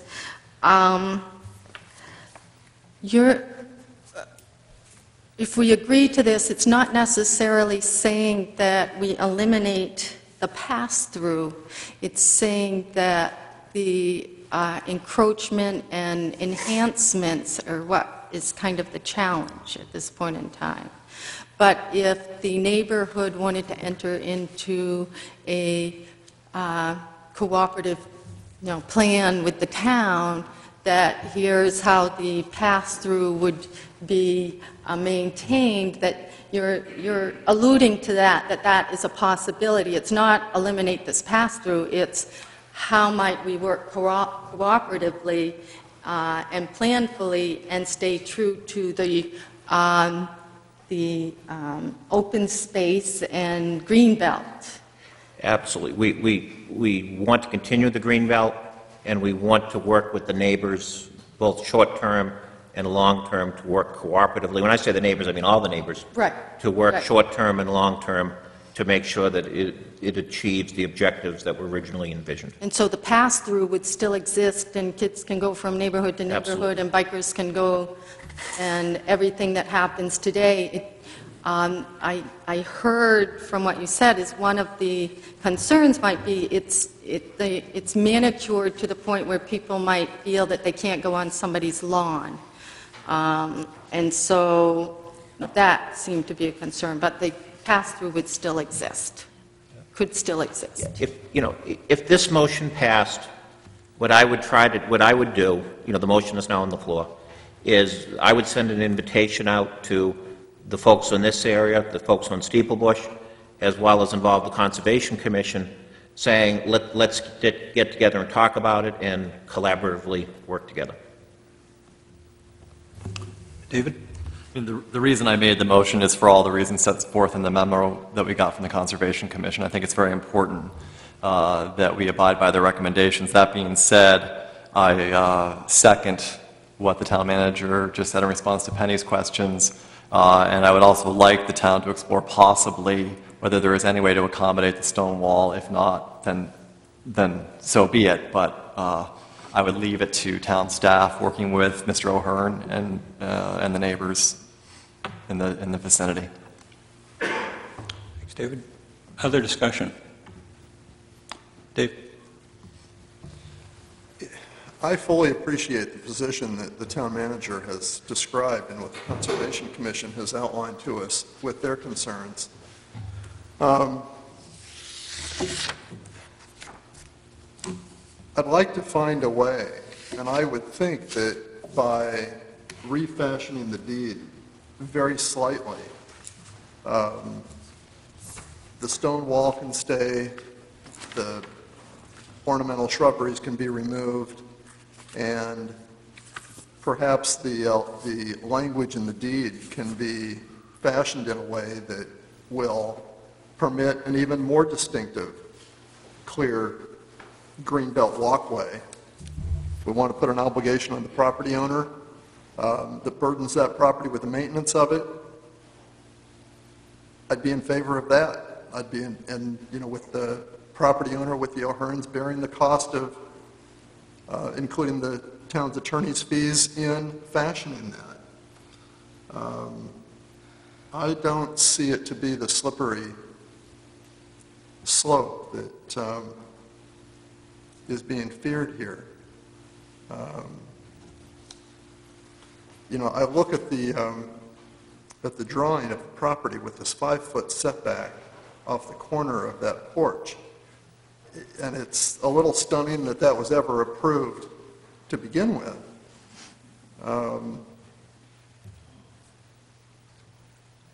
But I'd like to see something fashioned that doesn't require that stone wall be removed, especially since the connectivity seems to work very well for the neighborhood. I don't hear anybody complaining that it's somehow inhibiting them, other than the fact that perhaps it looks too much like a lawn. And I would think that there could be a demarcation that very clearly marks it as a greenbelt trail all the way through. I just wanted to point out, Councilor Backer, most of the stone wall is on the property of the O'Hearns. Right. It's only a small piece of it that would have to be relocated. Right. I see that. Sir? I just would like to take 2 seconds to share my experience yesterday. I went out biking yesterday afternoon and said to my husband, I want to go look at this 8 Layton Farms Road, because we're going to talk about it tomorrow night, and I can't envision what it looks like. So he said, okay, let's go. So we rode our bikes up Layton Farm, and were unable to find the trail that everyone was talking about. And even I was looking at the addresses, and I stopped and said, this is 8 Layton Farms, but there's no greenbelt here. And he said, yes, there's a greenbelt, here's the sign. And I said, we can't ride our bikes across this person's property. So we had this long debate, and we finally sort of went to the very edge of the property and rode our bikes across it, and then came across these sort of 2 trees that were obstructing the path. And so I said, this definitely is not the path. And then we had this debate. We finally went to the other side. In fact, it was, turned around, came back.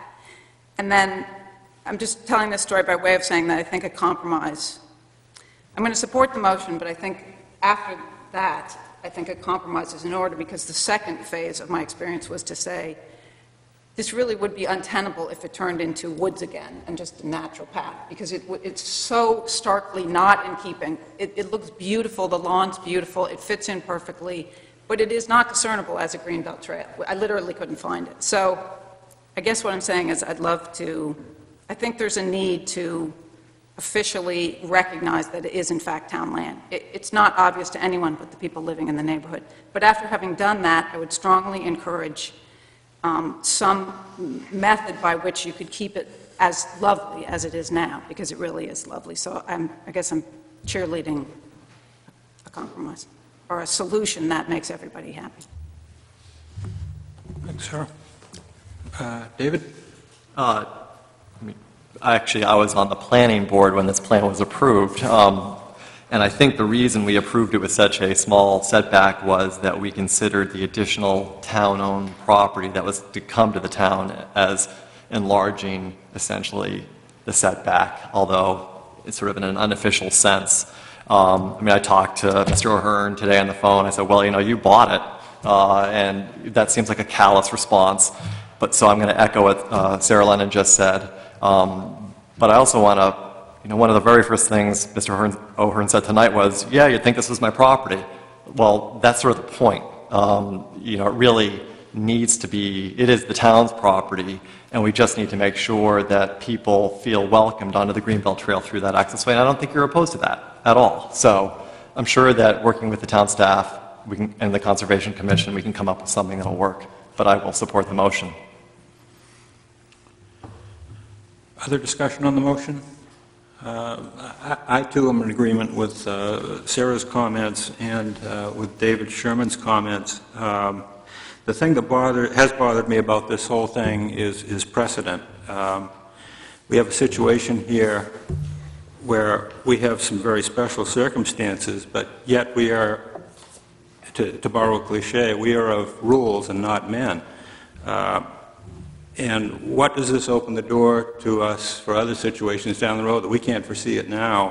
Are we going to make concessions or accommodations to every request that comes down the road? I don't know. Obviously, I can't predict the future. For me, this is a lot like the flagpole issue on Shore Road that we dealt with several months back. Well, we haven't finished dealing with it yet. But you have to draw the line somewhere. Where do you draw the line? Well, the line already has been drawn. It's the property line. Clearly, mistakes have been made. They've been made perhaps by the O'Hearns, perhaps by the builder, perhaps by the town in granting the occupancy permit. Both sides have lawyered up now. Apparently, I don't know if this is going to end here. I hope it does, but I hope the concessions that we've talked about in the last few minutes might take care of that. But I do have concerns, and we have heard from our Conservation Commission. They're in charge with stewarding our open space, and they've been unequivocal in their recommendation. We also have the opinion of the town attorney, and I think the town manager has done his job in supporting the town's rights and in seeking legal advice. So I'll support the motion, but again, I share the other councilors' wishes for some kind of a positive and cooperative resolution.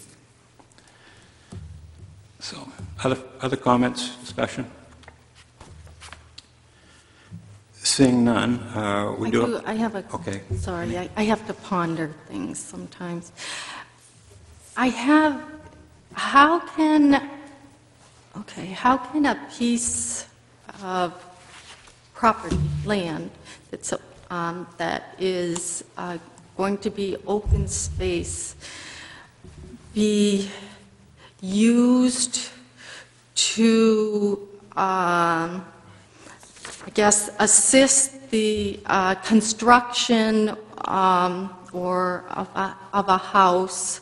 So it's used as part of the 30 feet from, or whatever, from the other lot. How can it be used in that instance, and then when, whether it was inadvertent or whatever, a portion of the wall gets built onto that, then you can't do that. So how can it be used in two different situations for the same house? That's my question. I don't understand. I think it was always clear that it was town-owned land, and the property line was very clear. It was just that But then the developer can use a it mistake was for made his... when they built the stone wall and encroached upon the town land by a little bit, and it was probably an inadvertent mistake, and it's... Yeah. Okay. You okay? Well, what is the exact motion we're voting on? But we'll repeat the motion before we vote on it. I made a motion that we deny the appeal of Mr. O'Hearn. Are we ready to vote on the motion? Would you like further discussion? No. It's not a public hearing. We do have provision in our rules to allow speakers on an issue. I would ask that if you do wish to speak, you keep your comments brief. We've had the two major presenters for that side. I would allow probably, well, we have a rule that allows a total of 15 minutes and no more than 3 minutes per speaker. So technically, we will allow it. So if you'd like to speak, come to the lectern. And I'd ask if there are others who would like to speak to queue up. And I'll keep a tight rein on the time. So. I'm Jenny Bishop, and I live at 10 Leighton Farm Road.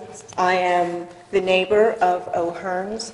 The green belt, which is in a natural state, runs behind my backyard. And I have spoken to Mrs. O'Meara, and I've spoken to Mr. Berry about the as a new owner, as a new citizen, a new resident to Maine, what the restrictions and rules and regulations are for the green belt. I feel very strongly and passionately about this cut-through because I use it daily for exercise. I'm the one that wrote you the letter about the unique circumstance that created this. And I think the key word here that seems to be overlooked is in the warranty deed.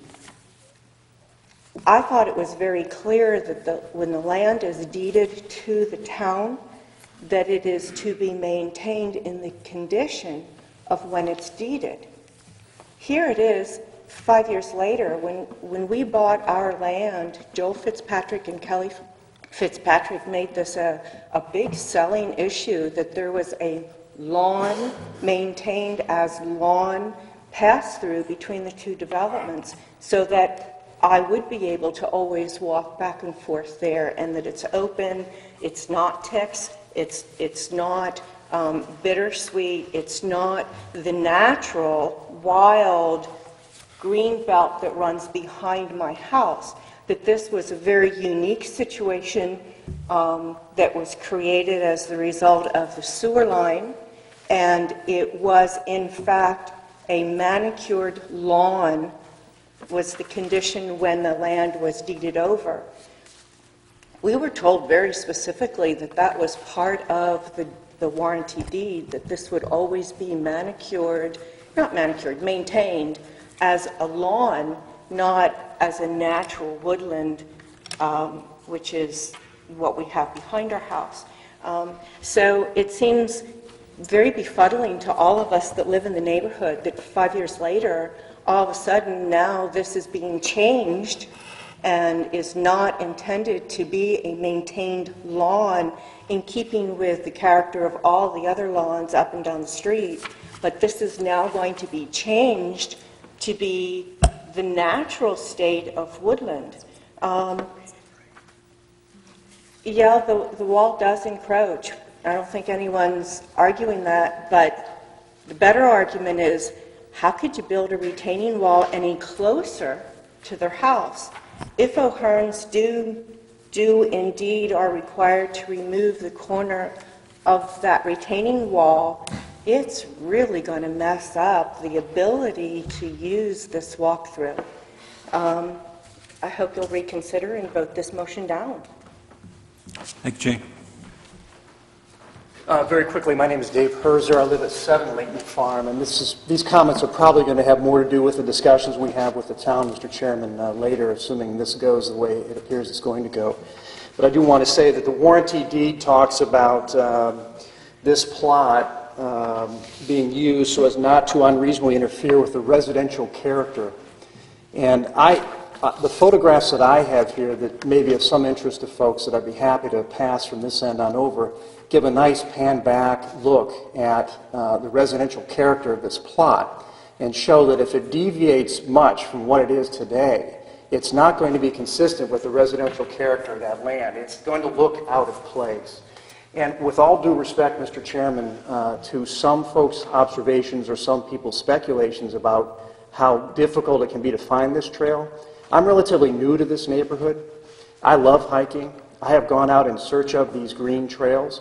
This one here, if anybody initially mistakes it as a lawn or somebody's private property, it actually has, from the photographs, a wooden post that has the green G on it that makes it pretty clear. And in fact, that wooden post is more obvious than many of the others I've tried to find and haven't been able to find. And in fact, keeping the residential character here of this plot, meaning keeping it as a lawn, is going to deal with a problem you've heard some other folks talk about here, which is when I've tried to use some of the other green trails, A, I haven't been able to find them as easily as I could find this one, and B, they really are impassable. So I'm looking forward to a letter from the town, assuming this motion doesn't go the way we'd like it to go, so that we can work together on making sure it's at least as usable as it is today.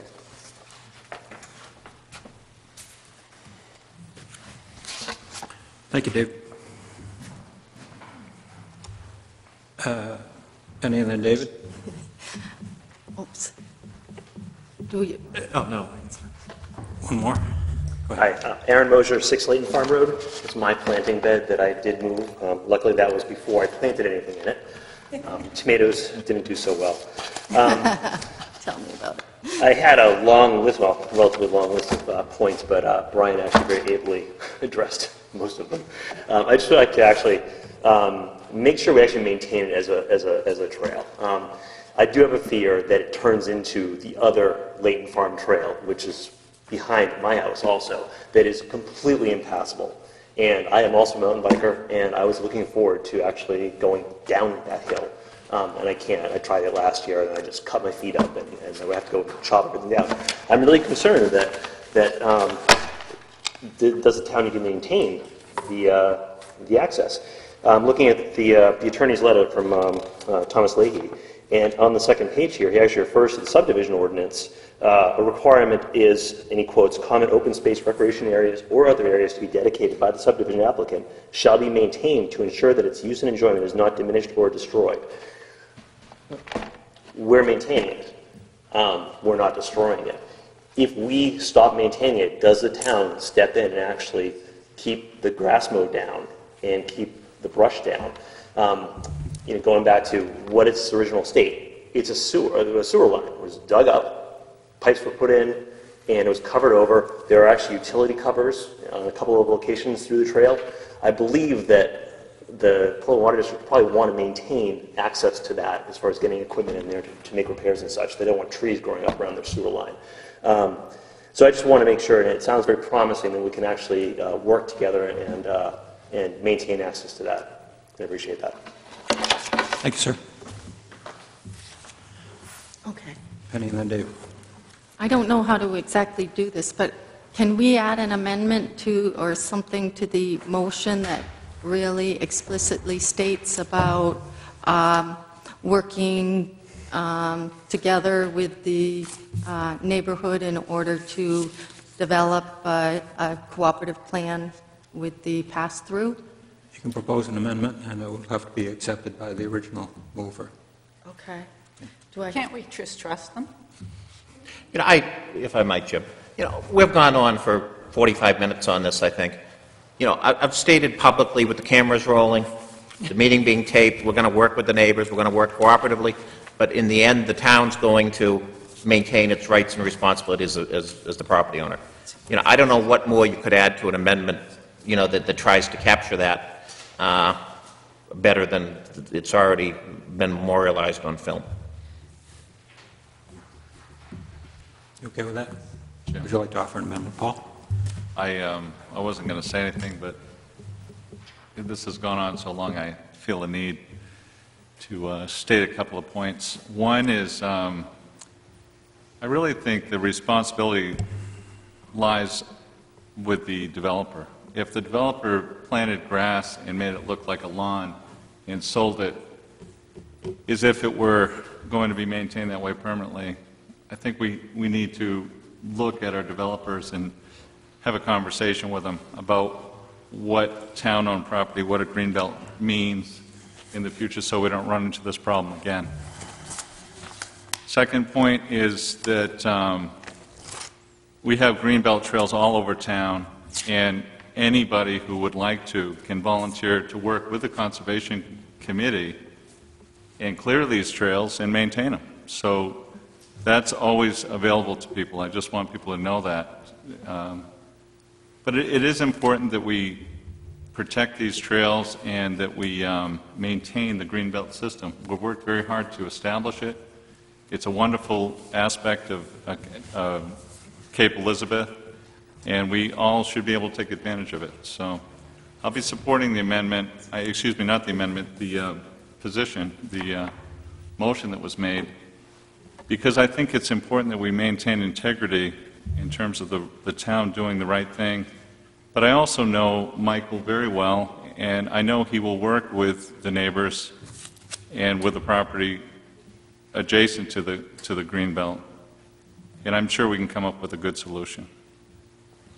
Thanks, Paul. David?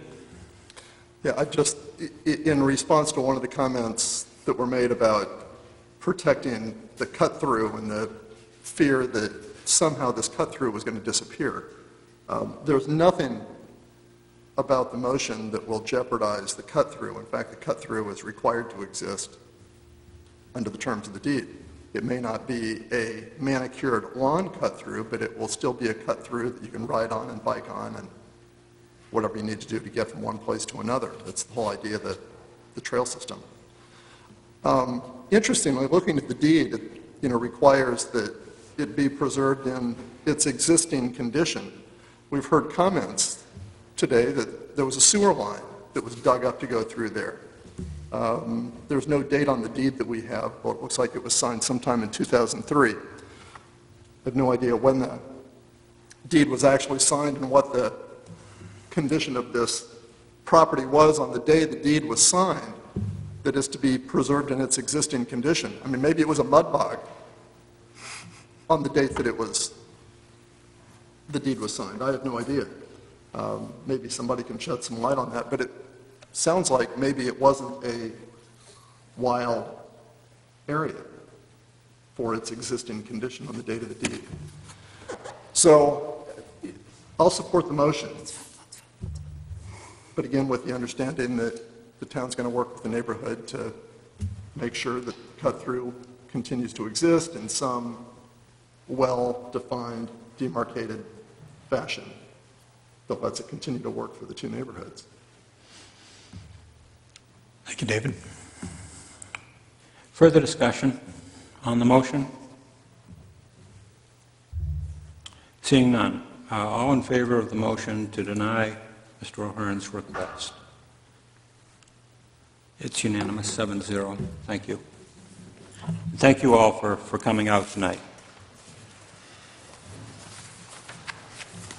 I know a lot of you are here for that issue. If you could exit just as quickly as you possibly could. We have another meeting after this one, so I'd appreciate it. Thank you.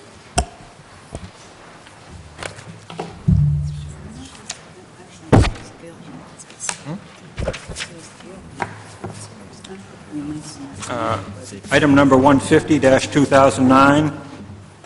We have before us some proposed revised fees for the picnic shelter and bandstand use at Fort Williams. The Fort Williams Advisory Commission, of which Dan Chafee, Chairman, is here tonight, has recommended revised fees for use of the picnic shelter, bandstand, and gazebo at Fort Williams Park. I don't know that we need a setup for this. We had pretty good explanation in the packet. So I'd entertain a motion at this time. Dave? I move that we adopt the proposed revised fees for the picnic shelter and bandstand use proposed by the Fort Williams Advisory Commission. Second. Moved and seconded. Discussion on the motion. Sarah? I'm fearful of asking a question because I don't want to make it go on any longer. So I'll make my question rhetorical. I'm just curious why the fees didn't go up more in light of how eager we all are to raise revenue. Dan, would you like to come to the mic? It's not and address that? incremental, it's flat. No increase. Dan Chase, 26 Stony Brook Road. Bob Malley and I got together with Pat Fowler and Janet at Community Services, and we kind of talked about what they were getting for feedback when people called to inquire about rental rates. And it seems to be a fair amount of pushback on some of these fees, so we didn't resolve them. It's just curious. Thanks, Dan. Further discussion on the motion?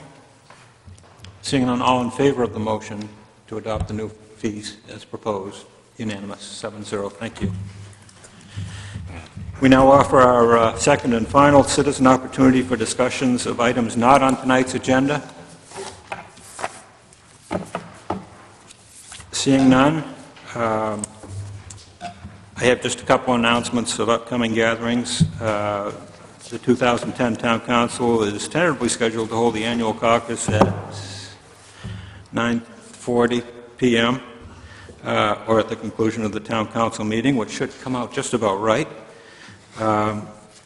Future meetings, we have on the calendar a workshop showing for this Thursday, November 12th. As of now, that is off. There will not be a workshop this Thursday